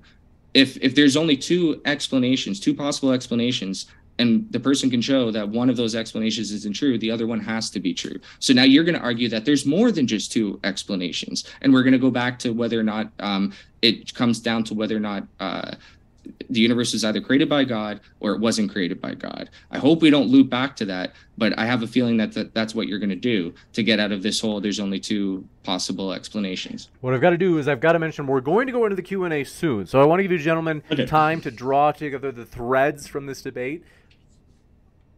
What I'll do is maybe about 2 minutes, each of you. We'll start with Mark, we'll finish with Ronnie, and then we'll go into the Q&A. Or in fact, I think we started with Ronnie. So why don't we'll give Mark a chance, a quick response to that last question you asked, Ronnie. And then right after that, Ronnie will give you your 2-minute closing, followed by Mark's 2-minute closing before we go into Q&A. Yeah, so the whole idea of the two doors is the false dichotomy that Ronnie brought up earlier. He hasn't actually demonstrated that it isn't possible for a universe to be naturalistically formed. He's just asserted it and said because his intuition believes it, that's enough for him. And that is a argument from incredulity. Your intuition isn't a good way to determine whether something is ontologically true or false. It's just a terrible way to do that. And like I talked earlier about his methodology is if its intuition is terrible. And so you don't respect that way of thinking. No, it's irrational. I'm really sorry, but there's no other word for it. It's unreasonable and irrational. That's all it is. Most people do think this way. Regardless, you're really racking up the fallacies. That's sort of an appeal to popularity because most people think like I do, it must be true, which is not the case. That's just an appeal to the popular idea, which, if you haven't been paying attention, the popular idea hasn't always been the right one. It's not reliable, and that's the whole point. That's all I'll say on that. And I'll let Ronnie do his wrap up. All right. Well, first I want to say this has been the second debate that I've had on this channel, and I've enjoyed both of these debates. However, it seems like we have a really hard time sticking to one topic, fleshing it out, and then moving on. It seems like it bounces back and forth. And I notice a similarity between both you and T-Jump. You guys get really hostile when I suggest that science cannot explain how the universe came to be. You immediately want to jump and say, you prove to me God, show me God. Well, I mean, the burden of proof is on you here. And same thing with T-Jump, same thing with you. When I started laying out that this is my line of thinking, if I'm a lawyer or whatever, this is how I'm going about it. I'm going to prove that option A is not an option, therefore it has to be option B. My strategy is not to prove that option B is correct, but to prove that option A is incorrect. It has no way of being true. This really pisses off the atheists because they know that this is a frustrating point for them as well. They can't in their brains wrap their mind around how something can come from nothing or exist eternally forever. They know it doesn't make sense. So they just avoid it completely. And they just say, well, I also know there's no God. So you know what? I'm just going to continue to be an atheist.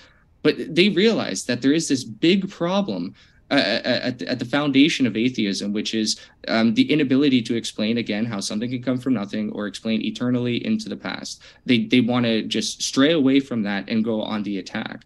So during this debate, I have not heard anything from Mark to explain reasonably how something can exist forever. He basically agreed that infinity can only exist as a potential. It can exist as a state, but yet he also wants to believe that something can exist forever or exist eternally into the past. This is contradiction. This is not consistent. So in terms of who's being more consistent and who's being more self-contradictive, I think it's fairly obvious. And I'll leave it at that. We'll go into the Q&A. Want to say, folks, if you happen to have a question, we got a shorter... Don't I get a wrap up? Oh, you're right. No, you did your wrap up. You do. Well, what I said is, for the last question that you asked, I said I'd give Mark a chance to respond, and then I said I'd give you, Ronnie, a closing as well as Mark then. And so, because we had you start, Ronnie. So, I want to mention, folks, if you happen to have a question for the Q&A, do fire that into the old live chat, and we're going to go into that last 2-minute closing from Mark. Floor is all yours.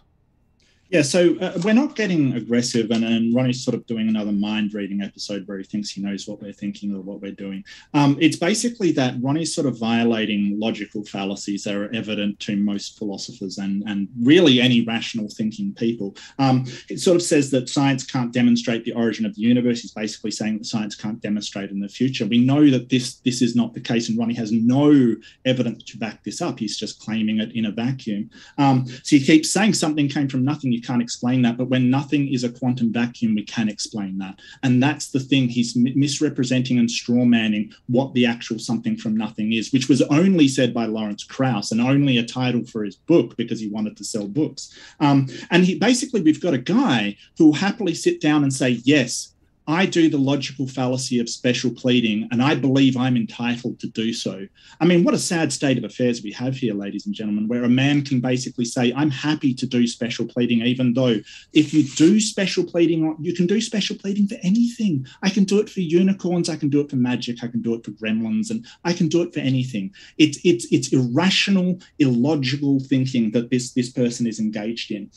All throughout this, he's made logical fallacies, and I need to remind you, he's made this claim that God did create the universe and not justified it in any way whatsoever. He's just basically said, I don't think it can be any other explanation. Therefore, it has to be God. I've already outlined all of this in my introduction. That is God of the gaps. Or actually, that one's an argument from incredulity, but basically saying, well, you don't know, science doesn't know, therefore God is a God of the gaps. And he's probably, proud to do that logical fallacy as well. So, we've got logical fallacy after logical fallacy, misrepresentation, terrible arguments, no evidence whatsoever, just an assertion that is hollow, empty, baseless, nothing to back it up, just shifting the burden of proof to say, prove my God is not there. I don't have to. You have to prove it is actually the creator of the universe, not the other way around. Thank you. We're going to start with the Q&A, and want to remind you folks, our guests are linked in the description. If you'd like to hear more from them, you certainly can. This one coming in from Dave Gar says, in your best Aussie accent, please say, "G'day, Mark." Oh, yes. And G'day, Mark. Thank you very much, Mark. As Oflamio says, mate. if you define nothing as the object that doesn't exist that we do science on, there can still be nothing, and there is no dependency on God, parentheses, Yahweh. Any thoughts on that, Ronnie? Not in particular, but I do want to say that special pleading, it's defined as an informal fallacy wherein one cites something as an exception to a general universal principle without justifying the special exception. I have justified it. What better justification could there be than to say it's God? He is exempt from the same rules. I mean, I don't know what else to say here, guys. What was it, just so I can remember, because it might come up during the Q&A, what was the rule in particular that you mentioned that you had said that God is exempt from? Because I have a feeling this is in the Q&A coming up. Yeah, he does not need to have a cause. Everything else needs to have a cause, but God does not. He's beyond cause. He's also beyond time, and everything else is within time. So I guess those would be the two main rules, but there's probably more, but those are really what I'm focusing on. Is the cosmos within time? Pardon me? Is the cosmos within time? It's so hard to hear you. It's yeah, just, you backed up there. For the audience to hear it. Yeah, sorry, that's just special pleading. I'm sorry, it just is. There's no justification. I don't know if the audience heard you, Mark. It was the microphone was so far away. Does the cosmos exist in time? And the cosmos is outside the universe. Space-time is part of the local presentation of the universe. It's impossible for it to be within time. It makes no sense. Well, I mean, we're getting into semantics and shit like that, right? I mean, very specific definitions. What I'm saying is God is beyond the universe. Everything else is essentially within it. He's the only thing that's allowed to have exception to the rule. And if he didn't, he wouldn't be God. We couldn't define this thing as God if it wasn't that way. So I'm definitely meeting the criteria of justification.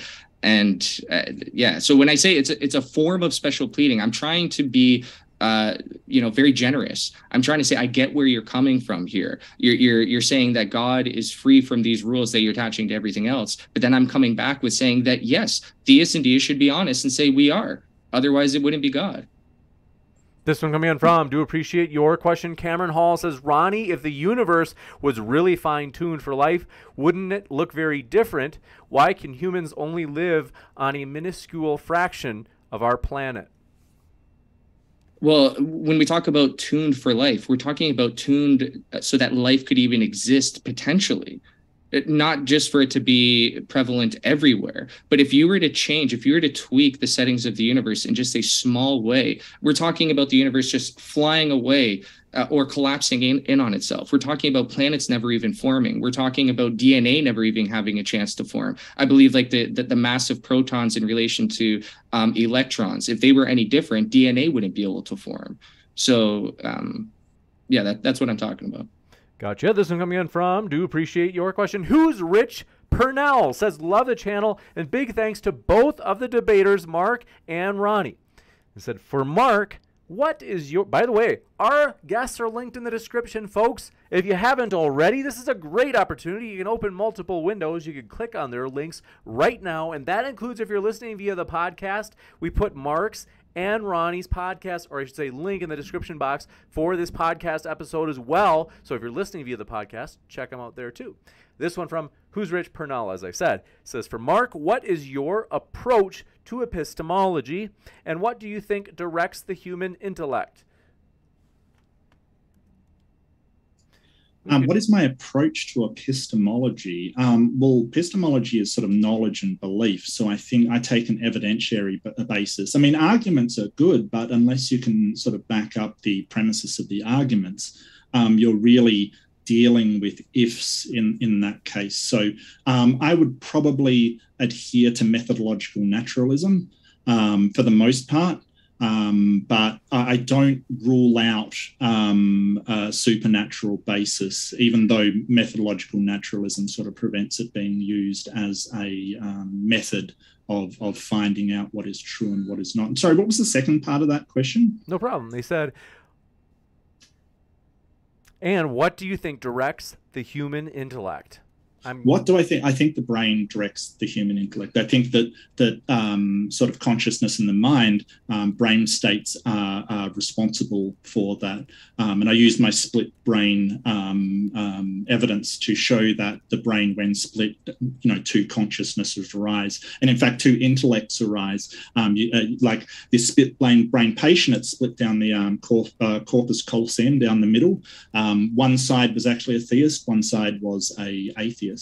When he wrote in both hands, it shows each personality as it's fascinating stuff. I could talk for ages, but I think that answers your question. You got it, and thank you very much for this question coming in from. Do appreciate it. Farron Salas, good to see you, says, Ronny, why insist on using a term like supernatural when we haven't substantiated that supernatural causes or beings exist? Well, what I'm suggesting, what I'm arguing is that natural causes, the natural universe, what we see within nature, can't explain the origins of everything. So therefore, we need a supernatural, something that's beyond nature in order to explain this. If the thing was within nature, then it itself would require an explanation. And then whatever is responsible for that thing would require an explanation. And we just keep going infinitely into the past. So the only way to escape this problem, believe me, I used to be an atheist too. The only way to escape this problem is to say that, you know what, the only thing beyond logic, the only thing beyond this universe that can possibly exist is God. So it's just more likely that God did it than, well, it's just the... Who's Rich Purnell strikes again, says for both parties, from an evolutionary perspective, namely bottom up, how would man begin to conceive of a top-down understanding of the universe? Do you want to take that first, Ronny? Yeah, well, I mean, you just... ultimate knowledge, beauty, etc. exists in some sort of concentrated form, and then expresses itself in various ways when divided. I mean, you could say this is a poetic way of describing it or whatever, but yeah, essentially, knowledge, intelligence, beauty is the starting point, and we have a breakup of that as opposed to just random and chaos being the starting point, and beauty and intelligence and math and whatever emerging out of it. I'll just sort of describe what top down and bottom up basically are. So bottom up is evolution. Basically, you have multiple systems that form together. Emergent properties evolve, and emergent things evolve out of it. Top down is that it's designed, and it's basically designed downwards to make sense and fit, because all of those different parts and systems are designed to work together. So I think that as a bottom up, we sort of I'm not sure how we could determine that the universe, even as a bottom-up evolutionary process, we could determine that the universe was done in a top-down way. It would have those elements of designed systems that are integrated to work together. It would have a system of order to it that currently the universe does not have. As I said, it might have a stable vacuum, for instance, that seems to suggest that it's sort of bottom up. But it's incredibly difficult to tell, because if you want to posit a God, you could say, hey, God made it to look like that. And then you're sort of going, well, how would we tell the difference? It's sort of, it doesn't appear to be top-down design, but how would we tell as bottom up? But by the way that the systems interact with one another.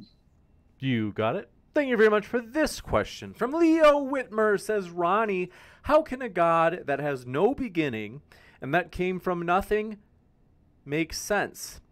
Didn't you say those two things were impossible earlier in the debate? Yeah, this is, I don't mean to be insulting to the person, but they either haven't thought hard enough about this, or they're not that smart. So I'm literally saying that this is a problem science and atheism has, but God is free from this problem. I understand what the person's saying. It's not like I'm sitting here not realizing that I'm giving this form of special pleading for God that I'm not assigning to the rest of the universe. All theists and deists are completely aware of this, because we all say, where did the universe come from? Came from God. Where did God come from then? We say God always existed. It's not like we're unaware of the fact that these things don't match up. Okay, that we're saying, one has this special, I mean, it's God. I find it hilarious that atheists literally think they're making a point when they say to us, well, why is it that God can always exist, but the universe can't? Because the universe requires an explanation. It's part of the natural realm. And if all you're using is science to explain it, and science can't explain it, then it requires something beyond. So for atheists continuing to make that point of, oh, well, where did God come from then? I mean, it's pretty juvenile. This one coming in from, do appreciate it, Samir Varsain says, if you discover a new island and in it you find log cabins, would you conclude you discovered wild houses? If not, why deny a creator of infinitely more complex things? Because that's me, right? I think so. Yeah, so complexity isn't a hallmark of design. We know that there are complex things that are not designed, like weather patterns, for instance. They are chaotic elements. Chaotic elements do have a sense of order underlying them as per chaos theory. So the weather falls into ordered patterns, but still is a chaotic system. So there's no reason to think that the disorder of the universe is in some way designed to be like that. There is order that arises from the physics, like when the planets line up and things like that. But that doesn't mean that spontaneous synchronization of elements of the system has been designed to work like that. It's just that chaotic patterns fall into order. That's a really bad analogy, saying there's a cabin in the woods kind of thing made of wood. So why wouldn't you consider that design? I would say, hey, there's a dam across the river, a bundle of sticks. Is that design? Did beavers design that, or was it just a natural occurrence? Until you go and find the beavers, you won't know. You won't know if those sticks piled up or whether it was actually a creature that did it. You got it. Thank you very much for this question. Beamsy says, for Ronnie, have you ever talked to a scientist as regarding what you call nothing is not nothing, and you keep misrepresenting what the Big Bang is? Well, this is another one where they're talking underneath me. They think that I don't realize that nothing actually has a weight to it, and we can measure this nothingness. I know all about Krauss and his nothingness, and I know that was just a title used to sell books. I think it's quite hilarious that he would use that title, because it satisfies the low IQ atheist that believes something can actually come from nothing, and Krauss proved it. And it also draws in the higher IQ atheist who really wants to know more about what this nothingness is. So what Krauss means by the nothingness, it's basically just a quantum field. So this quantum field existed and it created the universe. And this quantum field has features to it. It even has a mass. So then it just begs the question, where did the quantum field come from? And I want to say this because this has addressed so many people in the chat. They say Ronny doesn't know what created the universe, and scientists don't know, but what he doesn't accept is that science may one day figure out what created the universe. Here's the problem. Science is always going to be in the same situation it's in right now. Say we find something that's responsible for the formation of the quantum field. We're going to be in the same position because we'll just ask, well, where did that come from? And there's going to be two options. It either always existed or it has an explanation. If it has an explanation, we're now regressing infinitely into the past. Because again, you're always going to have those two options no matter what science discovers. What created it? And if nothing created it, it existed forever. So it doesn't matter what scientific revelations come about. It doesn't matter that science doesn't know it now. Science will never be able to answer the question, what was the original thing that created the universe and how did it get there? Science is literally incapable of answering that question. This one coming in from... sorry, James, sorry to interrupt. I'm just going to be fair to the person asking the question. They actually asked if you talked to a scientist. You didn't actually answer the question. Okay, I've talked to scientists online, like people who you would consider to be scientists, whether they're biologists, physicists, etc. But I'm trying to think of right now in my personal life.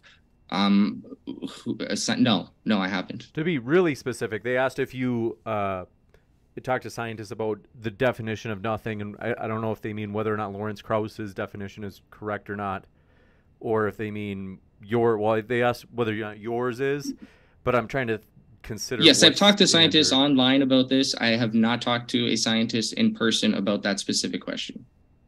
You got it. This one coming in from, do appreciate it, Dal Happy DA says, answer your emails, James. Forgive me for that. Please do ping it. If you just ping me to the top, I'll check that email. Clarence Tompkins says, if time started at the quote-unquote Big Bang, how is it illogical to think the singularity existed infinitely, since the singularity is beyond, quote-unquote, the universe?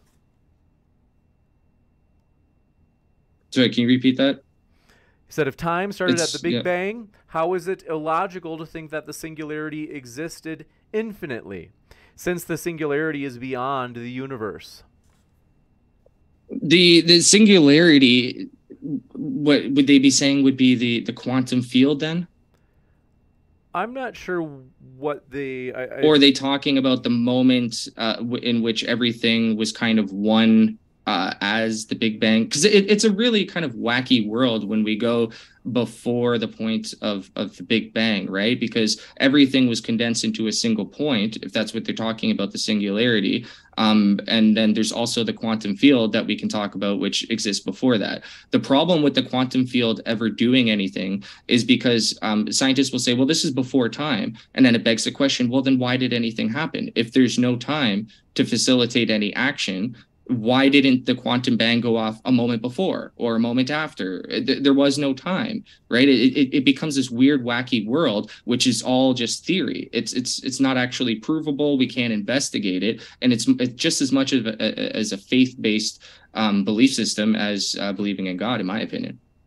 You got it. This one coming in from Hill Hugger. Wait, Mark, do you have anything to respond to that? Because I actually would be interested if you do have anything. Sorry to cut in there, James. It's just no problem. Yeah. So the whole idea is that space-time, it's related to gravity, and gravity distorts it a lot, actually. So when you're talking about a singularity where everything in the universe is compressed down into a single point, you're talking about a complete distortion of space-time, and we can't seem to see beyond one Planck second after where we think the initial conditions of the Big Bang were. But I think we're pointing out that when you're talking about origin points, it's kind of before space-time actually got running, but we don't know the conditions in there. So when you're saying, oh, how can there be an event? It's like, well, there may have been something to facilitate that event, which is not our local presentation of space-time. So when we're thinking about time, like we consider time like, it's this time running, we're only talking about our local universe instead of any externality that may be there. So the whole idea of before, because when you're using before, you're using our local presentation of space-time, it may be completely the wrong word to use about anything prior to the singularity. This one coming in from Do Appreciate Your Question, Meridon, says, Ronnie, you admit to the use of special pleading to justify God and believe that it's okay. Is special pleading acceptable when justifying other things outside of God? Okay, I said that it's a form of special pleading because I can justify it. And I've said this from the beginning. It's God. It's the one thing in the universe that can be beyond the same restraints as something else, or should be, the same rules should not apply to God as that they apply to everything else. So in 99% of cases, you don't want to be guilty of special pleading. This is why Mark laughs. This is why the audience laughs. They go, oh my God, he actually admitted that he's using some form of special pleading. It's kind of like this autistic, let's get over, oh my God, he admitted he was a racist or something like that. Like they talk about the word, the title, instead of the actual meaning beyond it. So I concede some ground and say it's a form of special pleading. But if you look at the actual definition of special pleading, the person doesn't have justification for it. So special pleading should not be this big thing that everybody gets all up in arms about, because obviously whoever's using the special pleading is going to say that they have justification for it. So I hate when terms outweigh the actual meaning and context of the conversation. Can I just add something? I find it kind of offensive as somebody on the autism spectrum for you to refer to I knew it. Well, I mean, that's basically just an ad hominem. It's got nothing to do with your argument. It's just atheists and autism. I don't know what it is. Yeah, so I just think that's got nothing to do with it. And this is a logical fallacy that's been in philosophy for a while. It doesn't need any kind of neuroatypicality to be a thing. Like most theist philosophers do acknowledge special pleading as a logical fallacy. Actually, all of them do. I don't know any that don't. Sorry, James, go ahead. No problem. This one coming in from Do Appreciate Your Question, Clarence Tompkins, says, if time started at the Big Bang, we got that one. So Sofa, King Titan Uranus. So they had a question for you, Ronnie. They say, so atheists can't explain how something came from nothing, but God literally created man from dust. Do you know what logic is, Ronnie? Yeah, it's comical. It's like, oh my God. So you're saying that the universe couldn't have possibly created everything on its own, but you believe God is? Don't you see how that's special pleading? It's hilarious. It's really funny. This one coming in from Do Appreciate Your Question. Lucas says, Ronnie, how do you make a difference between something outside of time and space and something that does not exist? That's an interesting question. I want to make sure. Repeat that one more time, James. They said, Ronnie, how do you make a difference between something outside of time and space and something that simply doesn't exist? Well, something that doesn't exist would not do anything. It would have no features, or it did have features and it died, right? Like, I don't believe my great-grandmother is within space-time or whatever, but she did exist. So, yeah, I mean, what's the person trying to get to there? Hill Hugger says, before time, there's no space, but there was stuff.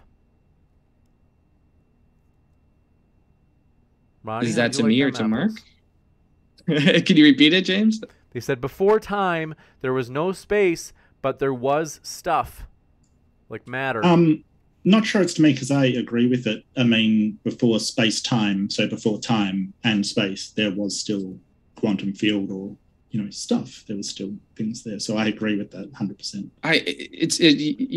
Maybe this is, in your mind, Mark, a stupid question to ask, but if there is no time and space, where was the quantum field, and why did anything happen if there was no time to facilitate an event?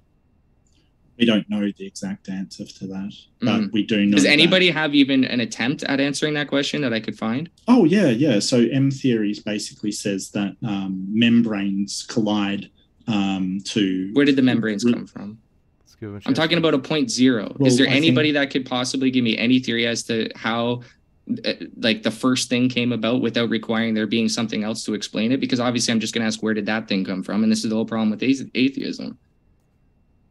Yeah, so just because we can't explain where something comes from doesn't give anybody justification to insert a God as an explanation. Well, because it's the only other explanation, as we went through at the beginning of the debate. Thanks. Yes, Magical limestones could have done it too, guys. There was a Blarney Stone, but thanks. Blarney Stone, God, and science. Yeah. So there was stuff there. Whether that stuff was sort of eternal because there is no time is completely possible. And the membranes may very well be eternal when we're talking about no time or timeless, basically, and that a physicality that we don't understand caused the membranes to collide. Do you think Einstein's theory of a static state universe is silly because of scientific explanation or because of a philosophical problem with it? See, I think static state theory was just stupid. I don't know how Einstein could have possibly believed the universe just always existed without there being a beginning. But that's literally what you suggest about whatever it is that created the quantum field. You say, well, there was just this static state of eternalness and it just always was. That's literally what Einstein believed about the universe. But the inquisitive mind says, no, there must be a cause. There must be an explanation. What you don't realize is that's either going to eternally be the problem for atheists, is, well, what caused this thing that we now think is the beginning thing? Or you're going to have to accept that there is this thing beyond space and time that decided to create the universe, and that's God. So the membranes collide in 11-dimensional space, and there's tons of these things happening, leading to them. The math suggests that it is a many worlds theory. And where did the these membranes things are come creating from? Universes all the time in this cosmos with membranes. Where did the membranes come from? Why are they there? Thank you. That's my answer. Okay. This one coming in from, do appreciate it, Coffee Mom says, Ronnie, not knowing the answer doesn't equal God. No, it's not that we don't know the answer. The answer could be anything. We could find element X. We could find quantum field Zargablon. We could go 3,000 million years into the future and realize that there is a million causes for our current understanding of what we think is the first thing. So I'm totally open-minded to science, finding out tons of things that my little brain can't understand. I don't even understand fully how I'm talking to you right now, James, because I don't get electronics and telecommunication. So there's a lot of things that we don't fully understand, but we can still have a general idea of how they work, right? So again, this is a philosophical problem dating back to Aristotle and the boys. It didn't matter that they didn't have the scientific tools at their disposal. They were still at the same point that we are today. How does something come from nothing? How do we avoid the problem of an infinite past when we know that can't exist? You got it. This one coming in from, you appreciate. I just want to add that my education is in networking and distributed systems, so I do understand how we're talking right now. Oh, great. That's awesome, man. You're so smart. Thanks for sharing that with us. I'm sure that had nothing to do with your ego. This one coming in from, do appreciate your question. Samir Farsain says, Ronnie is right. It's called proof by contradiction. Do you remember what this is referring to? I can't remember that. I don't know. I don't know. That's all they say. Ronnie, do you know what this is? I'm basically saying that at some point the atheist is going to contradict themselves. I think that's what I was saying before. There's going to be some sort of contradiction. I can't remember specifically. It just kind of rang a bell there. I don't know. Mark, do you remember what I was saying? No, I don't think you can prove stuff by having contradictory. You can disprove somebody's argument by having a contradiction, but I don't think you can prove another argument by having a contradiction in somebody else's. That argument has to stand on its own merits rather than be based upon what somebody else believes or what somebody else argues. I think we can if we know enough about the circumstance. So if there's two people in the room and an object goes missing and it could have only been one of those two people, if I can prove that person A didn't steal the object, then we know it's person B. But you could always argue, well, we don't know all the circumstances. Maybe there was another possibility and now we're blaming this person because we think there's only two possibilities. But like I said, if we know enough about the circumstances, like we have a camera in the room showing nobody else entered around the premises, there's alarms, we don't actually have to prove who stole or who took the object in order to know who took the object, right? Would you agree with that, Mark? No, that's a dichotomy. Well, then that is the fundamental Ronny, difference let me finish. I just want to point out that is the fundamental thing we disagree Ronny, come on, with. man. Like, seriously.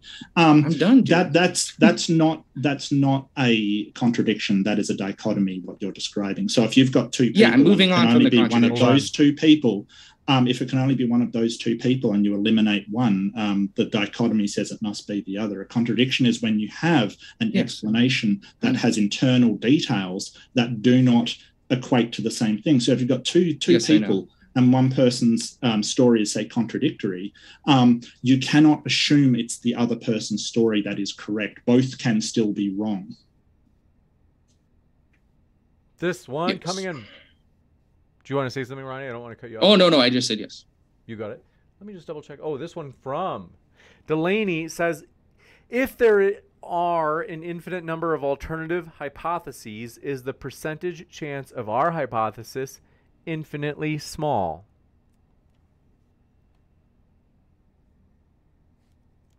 Oh, is that to me? I don't even know how to... I think it is, because I would 100% agree with them. Okay, sorry, James, I got to ask you to repeat that again. I know I've asked you a few times here, but... No, it's all right. Can you remind me, either of you, what the hypothesis was referring to? Yeah. So it was basically Ronny saying that, I just want to get it to 50% either way, God or sort of another explanation kind of thing. The problem is that those aren't the only explanations that exist. So if we have infinite hypotheses, how do you get 50% out of that when each of these unsupported hypothesis has an equal chance of I can answer that perfectly. Thank you I really appreciate you clarifying that, Mark. I really do, because I've asked James a couple times to repeat the question. I thought for sure that one was for you, and my mind kind of wandered halfway through James bring that up. Okay, so I've had this conversation with a lot of atheists. I've had this conversation with a lot of philosophers and whatnot, and at the end of it, they do agree. You only have two options. Either God created the universe or God didn't create the universe. We could create some sort of hybrid where you have this little leprechaun type thing or this magic stone, but essentially it's going to be so much more closer to God than it would be any sort of atheist explanation for how the universe came about, because no atheist is going to, in good faith, suggest that such a thing could actually be responsible for the universe. An atheist, only in good faith, actually believes that a scientific explanation, a natural explanation. So when they say, oh, there could be these other ones, that's just a debate game that they're playing. First of all, they don't actually believe that any of those possibilities are true. And secondly, you can actually show how any of those examples they could bring up, from magic stones to leprechauns to spaghetti monsters in the sky, if those things actually are responsible for the creation of the universe, if they have no cause, they are the prime originator of all that is, then that would be God. But of course, a plate of spaghetti can't create the universe. Of course, a stone can't create the universe. Of course, even Superman himself can't create the universe. Only God can. So there is only two explanations, or two possible options. God created the universe, or the universe just came about on its own. I think I've demonstrated how the universe cannot just come about on its own. Therefore, God must have done it. This one coming in from, do appreciate it, Clarence Tompkins says, if the quantum field is beyond the cosmos, why does there need to be a, quote, where did that come from? Since it's beyond space, time, like your God. And you get to say God doesn't need an explanation? God would be the only thing beyond an explanation. See, what people have to understand here is respecting that if one thing is true, then the next thing must be true. If a Muslim asks me, if Allah is true, if Allah exists, do you think it's reasonable that he would want people to wear or women to wear head coverings or something like that? I'm not going to start arguing whether or not women should wear head coverings. I'm going to be honest and say, well, yeah, if Allah is true, then the Muslim faith should be followed, etc. But it seems very difficult for the atheists to do this. When I say, if a being created the universe, that being must be God, they don't want to say, yeah, they want to play this really shitty game of bad faith where they say, no, how do I know a leprechaun didn't create the universe? Mark doesn't believe anything but the universe created itself. He doesn't believe in anything magical. So whatever other option he brings up would be a bad faith argument, or it could be an argument that I could easily show is just bullshit. Mark, do you have anything to say to that? Oh, sure. Yeah. So what we're doing is making an analogy to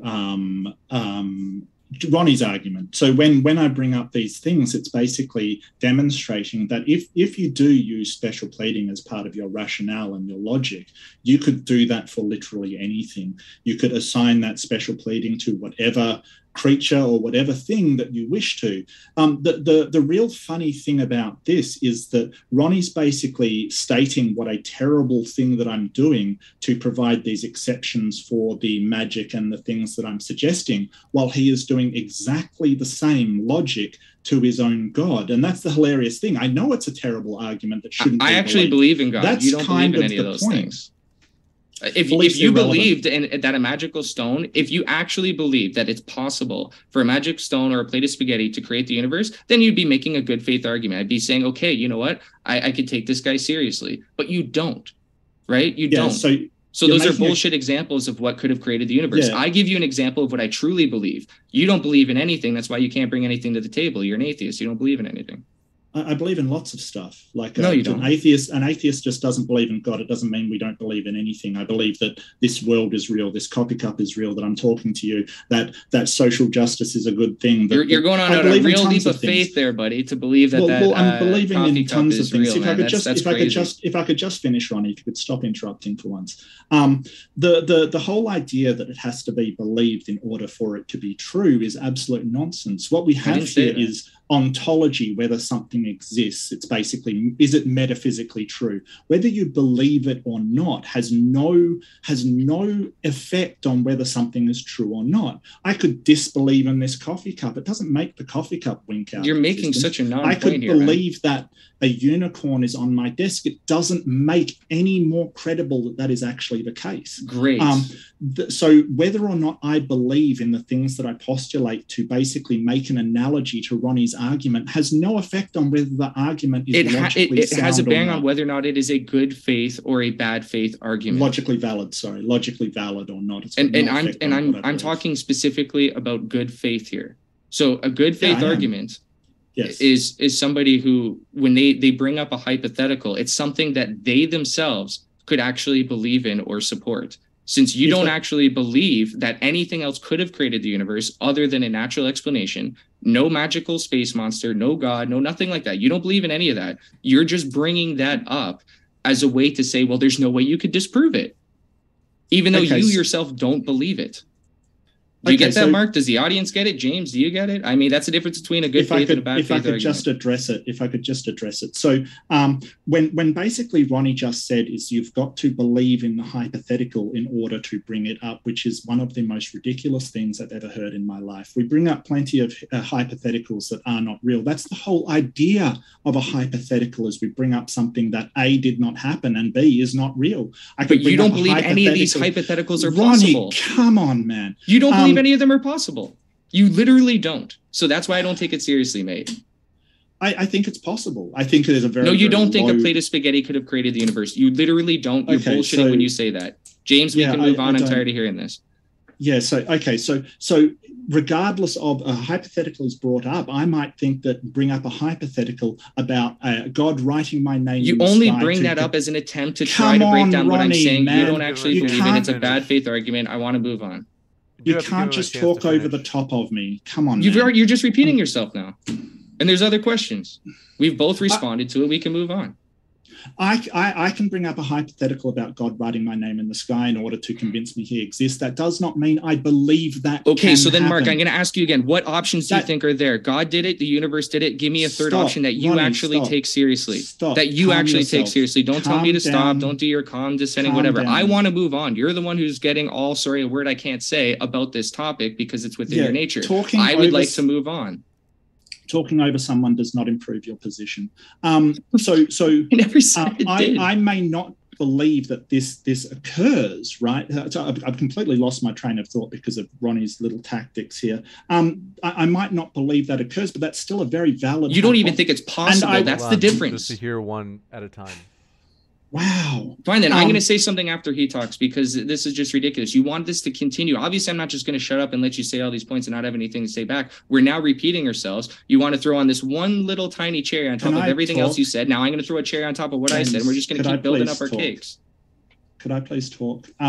So just because that hypothetical, I don't believe it can happen, doesn't mean I'm arguing in bad faith, because it is a hypothetical that I'm actually putting forward. So let me explain to you how it is. Hold on, just for the love of Pete, Ronnie, you do have to let him finish. He's saying the same thing. Listen, this reminds me, I've had another guest who sometimes will say, oh, but he's misrepresenting me, and I have to tell him the same time.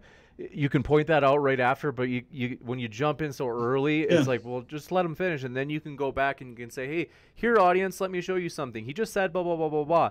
He just said that about 5 minutes ago. It was the exact same thing. It was in different words, so I'll say what it was in those words, and I told you I already gave the response of this. Like, if you have that kind of like meta kind of like leading the conversation. It's hard for the Q&A section. Pete, shut up. I just... Why, like, I don't interrupt you, Ronnie. Like, why are you interrupting me? I'm just saying, here's, like, one way you can handle this. And even me, you interrupt. I'm just like, geez. Does it make sense you can do that? Like, I just want to give him a chance to finish. Okay, right there. It's like you were asking a question as you were talking. So that's why I was saying when I jumped in there, I wasn't trying to interrupt you. I'm just saying it's during the Q&A session. So it's kind of hard to expect that this is going to go on for a lot of different back and forths. So I'm like, okay, we can move on to the next one. He's like, but no, I still want to say this. So I'm just kind of frustrated. Okay, I'm almost finished. I'm almost finished. Sorry, James. It is true. We've been on this one for a while, and there are a couple more questions. So okay. And pardon me if I did ask a question. I'll trust you on that, Ronnie, that I must have asked a question. I think it was meant to be rhetorical, but frankly, it happens all the time where people understand or interpret rhetorical questions as like literal questions. So not a problem. Sorry, sorry for telling you to shut up. Because if you were just answering a question, then I get it. So go ahead, Mark. Yeah, I just wanted to finish, and I'm almost done. It's not arguing in bad faith if you bring up a hypothetical that you do not believe in or you do not think could happen as an analogy to someone else's argument. That is not bad faith arguing at all. That's all I want to say. Okay, and I want to explain how it is. If say I'm defending somebody in a murder trial, or not even a murder trial, that's too technical. I'm just defending somebody, and they say, well, how do you know this happened? And my response is, well, it could be this guy, it could be this guy, it could be this, it could be that. If I don't even think any of what I'm suggesting is possible, they're bad faith arguments. It's not that I don't think any one of them specifically happened, because it's true. I could bring up a multitude of scenarios, which one of them could be potentially true, and I don't know which one. But if I don't think any of them are possible, then it is a bad faith argument that I don't even believe in. So because Mark can't even bring up one example of how the universe could be created that he actually thinks is possible beyond a natural explanation, there is only two explanations: God or the universe. This one coming in from, do appreciate your question. Brian Stevens says, to the debaters, what if God was one of us? Do you guys know who that was by? Was that Alanis Morissette? This one coming in. Just a bum like one of us. Yes, I get you, Brian. She is. I think Joan Osborne did a cover of that one. This one from Beamsy says, for Ronnie, 1, I am not an atheist. 2, you're conflating nothing and nothingness. 3, talk to a scientist and that will show you how you're wrong.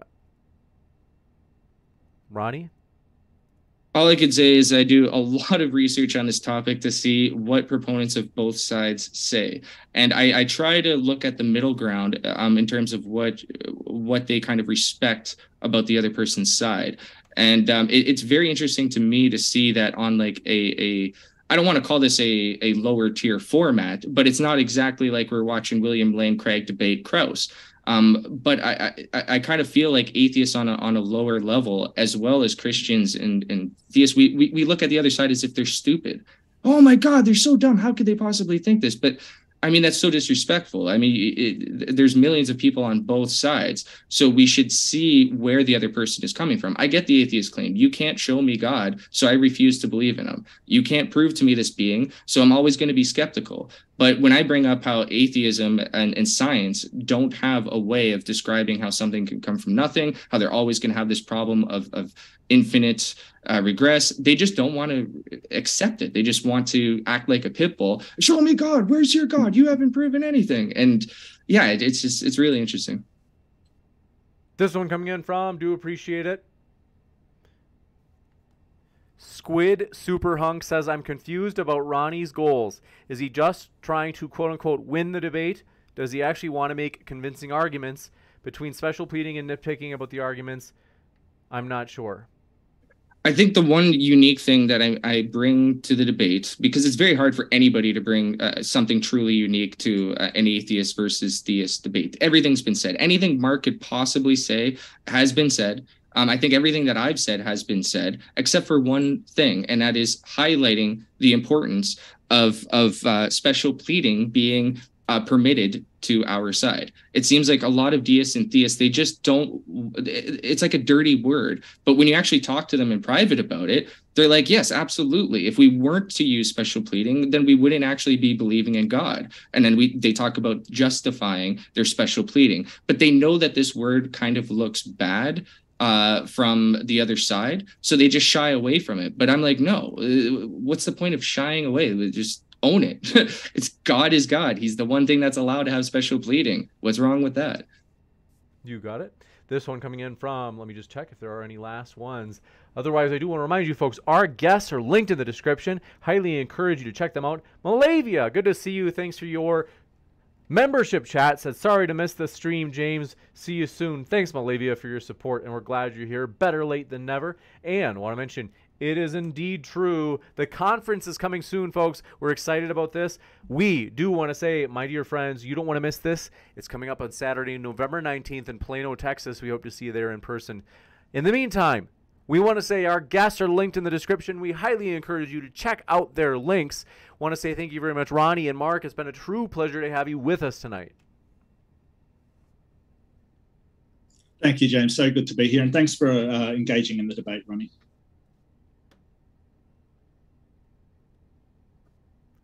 With that, we'll be back. I'll be back in just a moment with a post-credit scene letting you know about juicy upcoming debates, so stick around for that, and I'll be back in just a moment.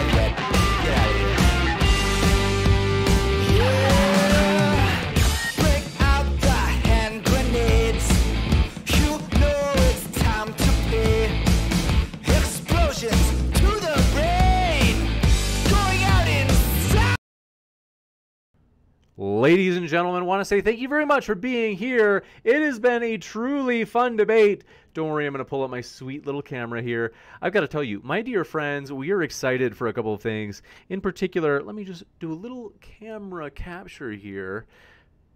Want to say, my dear friends, video capture device. We are thrilled to have you here. Here's what I'm going to do is I'm going to in particular, but let me tell you this. I want to tell you about some of these juicy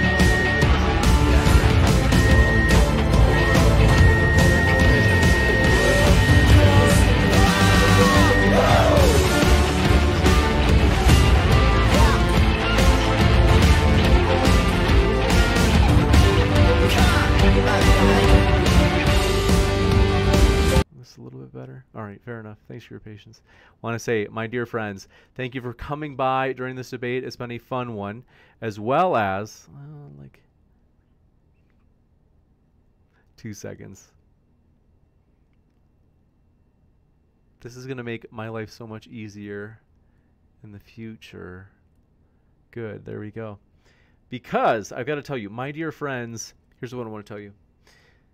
We are pumped about this upcoming conference. If you have not heard about it or have not seen it, I've got to show you this, my dear friends.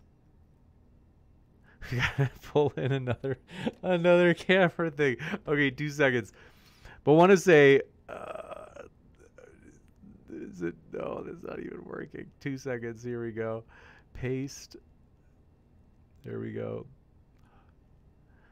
So you remember your first time doing this. All right, 2 seconds. Here we go. Want to say, my dear friends, you might be thinking, James, what exactly is this? We've heard you talk about this conference. What exactly is that? Well, I'll tell you right now, my dear friends.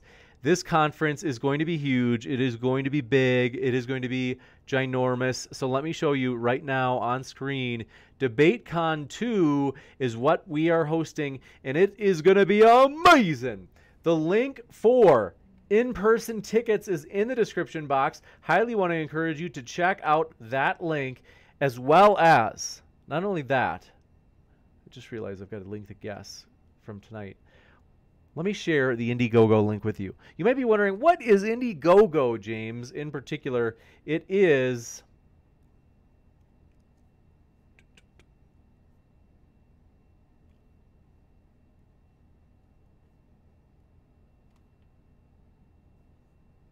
Okay, got that.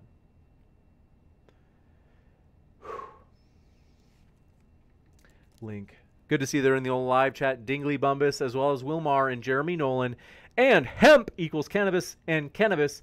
Glad to have you here. Brandon Johnson, good to see you. According to, says, amazing. Jupiter Darman, good to see you. CD, glad you're here. And Brandon Johnson, thanks for coming by. So the link to the crowd fund mentioned in stream is right here. And I want to give you guys this pitch. This is going to be tremendous. In particular, it is in the description box as well. I pinned this link to the crowdfund at the top of the chat because you might be wondering, well, what exactly is it? What's this DebateCon thing? This is our debate conference. It's the second one we're doing. We did our first one in January of this year, and it was a huge success. People really enjoyed it. So they're like, hey, man, you should totally do another one. Get some new speakers in addition to last time. In other words, we're changing it up, getting some new faces in there. We have a lot of the same speakers from last time, but a lot of new ones as well. And I've got to tell you, you guys, this is going to be epic. So let me show you this. In particular, crowdfund. If you are wondering, you're like, well, what debates exactly? Well, here are some of the debates that you can see up above my camera view here. So for example, Destiny versus Nuance Bro is right above me. And then right above me as well, you can see Justin Gibson versus Alex Stein. That's on whether or not queer theory is correct. As well as there will be a debate with, as you can see on the far side of the screen, Aaron Raw and Daniel Hokikachu. That is going to be a big one, folks. We're really excited about it. You don't want to miss it. So that by itself is just going to be a monstrous mammoth debate. And you might be thinking, well, James, okay, tell me more. How exactly do you do this kind of thing? Well, we use Indiegogo. You can see the logo for them on screen. Indiegogo is basically a crowdfund like Kickstarter or GoFundMe. And it is so easy. This is a way in which we basically cover things like venue costs, stuff like that. You might be thinking, well, yeah, but James, like, do I have to create an account? That sounds like a pain. I'm tired. Who has time for that? You can even sign in with your Facebook. It's that easy. And we are raising funds for the venue costs because it costs about $2,300 just to rent the venue. So this is kind of a safety net. So we can try to raise a little, you could say like a kind of a cushion. That way, for ticket sales, it makes it a little bit easier. We're like, okay, we don't have to rely too much on ticket sales because we're just starting this. We're pretty new at it. And so if you're like, hey, James, I don't know, maybe I'll throw in a few bucks. You can. You can put in $3, for example. You can put in $10 or $25. But $3, the price of a cup of coffee, it's that cheap. And the cool thing is This helps us make these events possible. So I am guessing you're going to enjoy these debates. And if you're watching them, we're saying, hey, we're going through this challenge of making it so that we can host these public debates live for you to watch. And so we're saying, hey, would you be willing to throw $3 in to help us make this possible? Last time it was like maybe slightly below breaking even. So it was a little bit of you could say a little bit in the red, but we, like I said, did it because we love doing what we do and because we think that this is an important thing for building relationships and putting out epic debates for modern day debate. So we think it's a good investment. But let's say you're like, yeah, I want to watch it. And you're like, hey, can I watch it and not put in any money? I'd like to just do that. Frankly, you can. All of our debates are going to be public. They're going to be live for everybody to watch. You don't have to put in a dime. So this is instead of us saying, hey, it's behind a paywall, which we've done in the past, we've done it like this where it's like, hey, we would love for your help. Would you be willing to help us if you are going to watch these debates by throwing in a few bucks, as that helps us make these events possible. And not only that, it's easy to do it. But you're like, wow, I was like, I don't know, is it easy? Like, yeah, like I said, you can sign in with Facebook. And then here's some of the perks that you can see on screen. So for example, you can just throw in $3 with no perk. You can throw in $25 and you get a modern day DebateCon embroidered postcard sent to you in memory, or you could say thanks for your donation. Other ones though, so you can see on the right side of the screen, is if you want to ask a question, like a super chat question, there's no way we can guarantee we'll get to read those during the live debate. You can ensure that your question is read first by making a $50 gift toward the crowdfund, where we'll actually read your question during the Q&A, even though you're not there in person. So we actually read those questions before the in-person audience, just because you supported the event that much. $100 is a Zoom chat with me. And you might be thinking, well, I don't know, why would I want to do that? Well, one thing is, we can share the different types of software that we use for modern day debate to make the show possible, all that good stuff. Whatever it is that you want to talk about or hear about, that's something that is an option. But not only that, my dear friends, you might be wondering, well, like, I don't know, have you done this before, James? And it seems kind of like a leap. We have. We've successfully done this crowdfund strategy before. For example, we raised the funds for Dr. Michael Shermer, the atheist, in this epic debate between Christian Mike Jones and Dr. Michael Shermer. That was a massive one. And I want to say thanks to everybody for making that possible, as well as, here's another one. We did it for this debate between Kenny and Matt Dillahunty.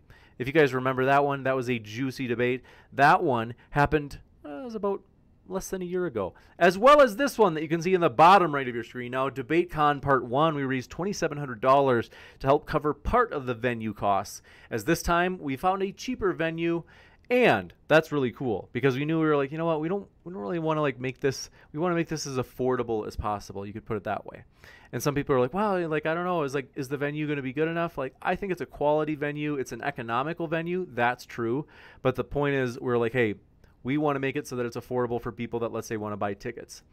But not only that, you might be thinking, well, James, like, what are the expenses though? Like, if I watch this debate, like, did you actually spend any money to make it possible? Well, here are some of the ways that we are spending money to make this conference possible so that we can stream all of these debates live for the public. In particular, flights for the speakers. That's a big cost. The venue cost. That's another major cost. Hotel nights for the speakers, as well as the per diem or food for the speakers. So there are a lot of costs involved, and that's why we were saying, hey, we would love your support. We really do appreciate that. And I've got to tell you, my dear friends, want to say thanks for all of your support of Modern Day Debate. If you're like, hey, like, maybe I'll think about that. Like, okay, it's interesting. I've got to tell you, it really is, and I am absolutely pumped for this epic conference coming up. So I want to say thank you guys for all of your support. Do you remember in chat, what date is this conference? Do you remember?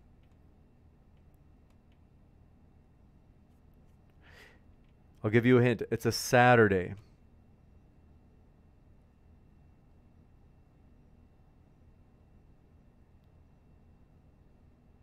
If you can put it in chat, I'm curious if you know. And what city in particular is it in? Do you guys remember? This is absolutely essential.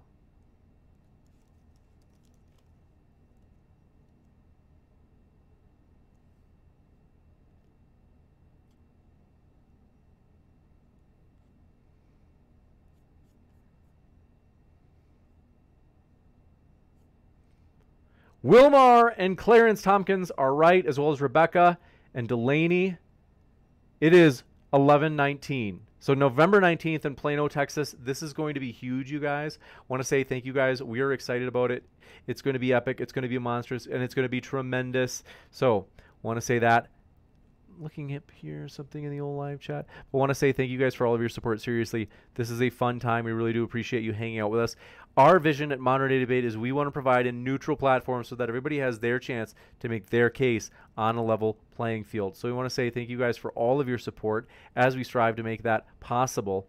And I've got to tell you, my dear friends, we appreciate all of your guys' support.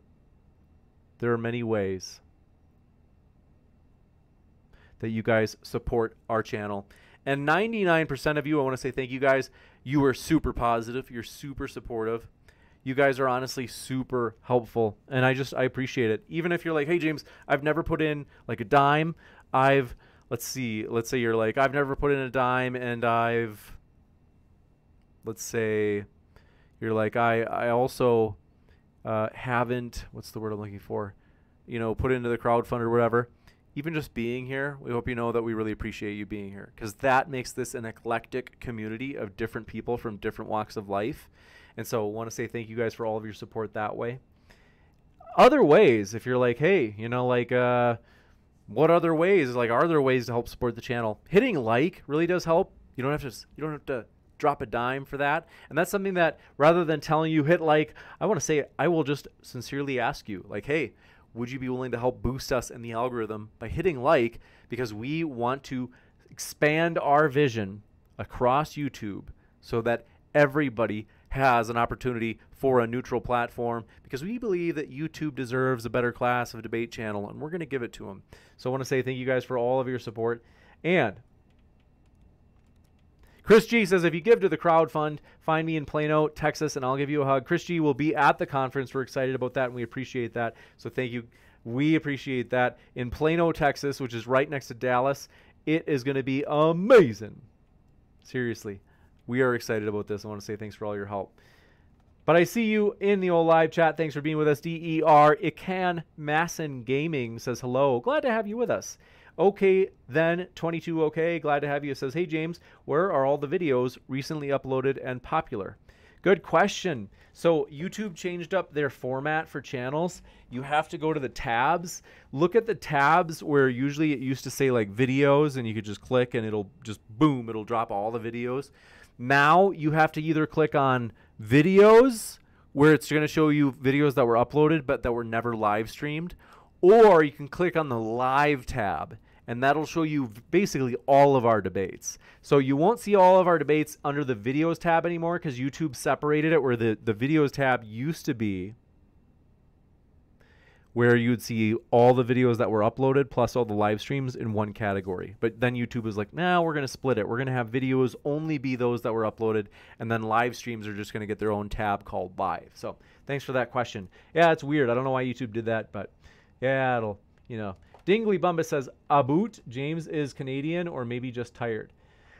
I'm just tired. I should go. But want to say thank you guys for all of your support. Seriously, it means more than you know. Living Room Speaker says, thanks for all you do. Really enjoy your channel. Thanks for that. That really means a lot. We appreciate your positivity. I love you guys. Thanks for everything. I'm excited to see you. We'll have our next debate is actually tomorrow night. So that'll be a fun one. And I hope you guys have a great rest of your night. We'll see you at the next one.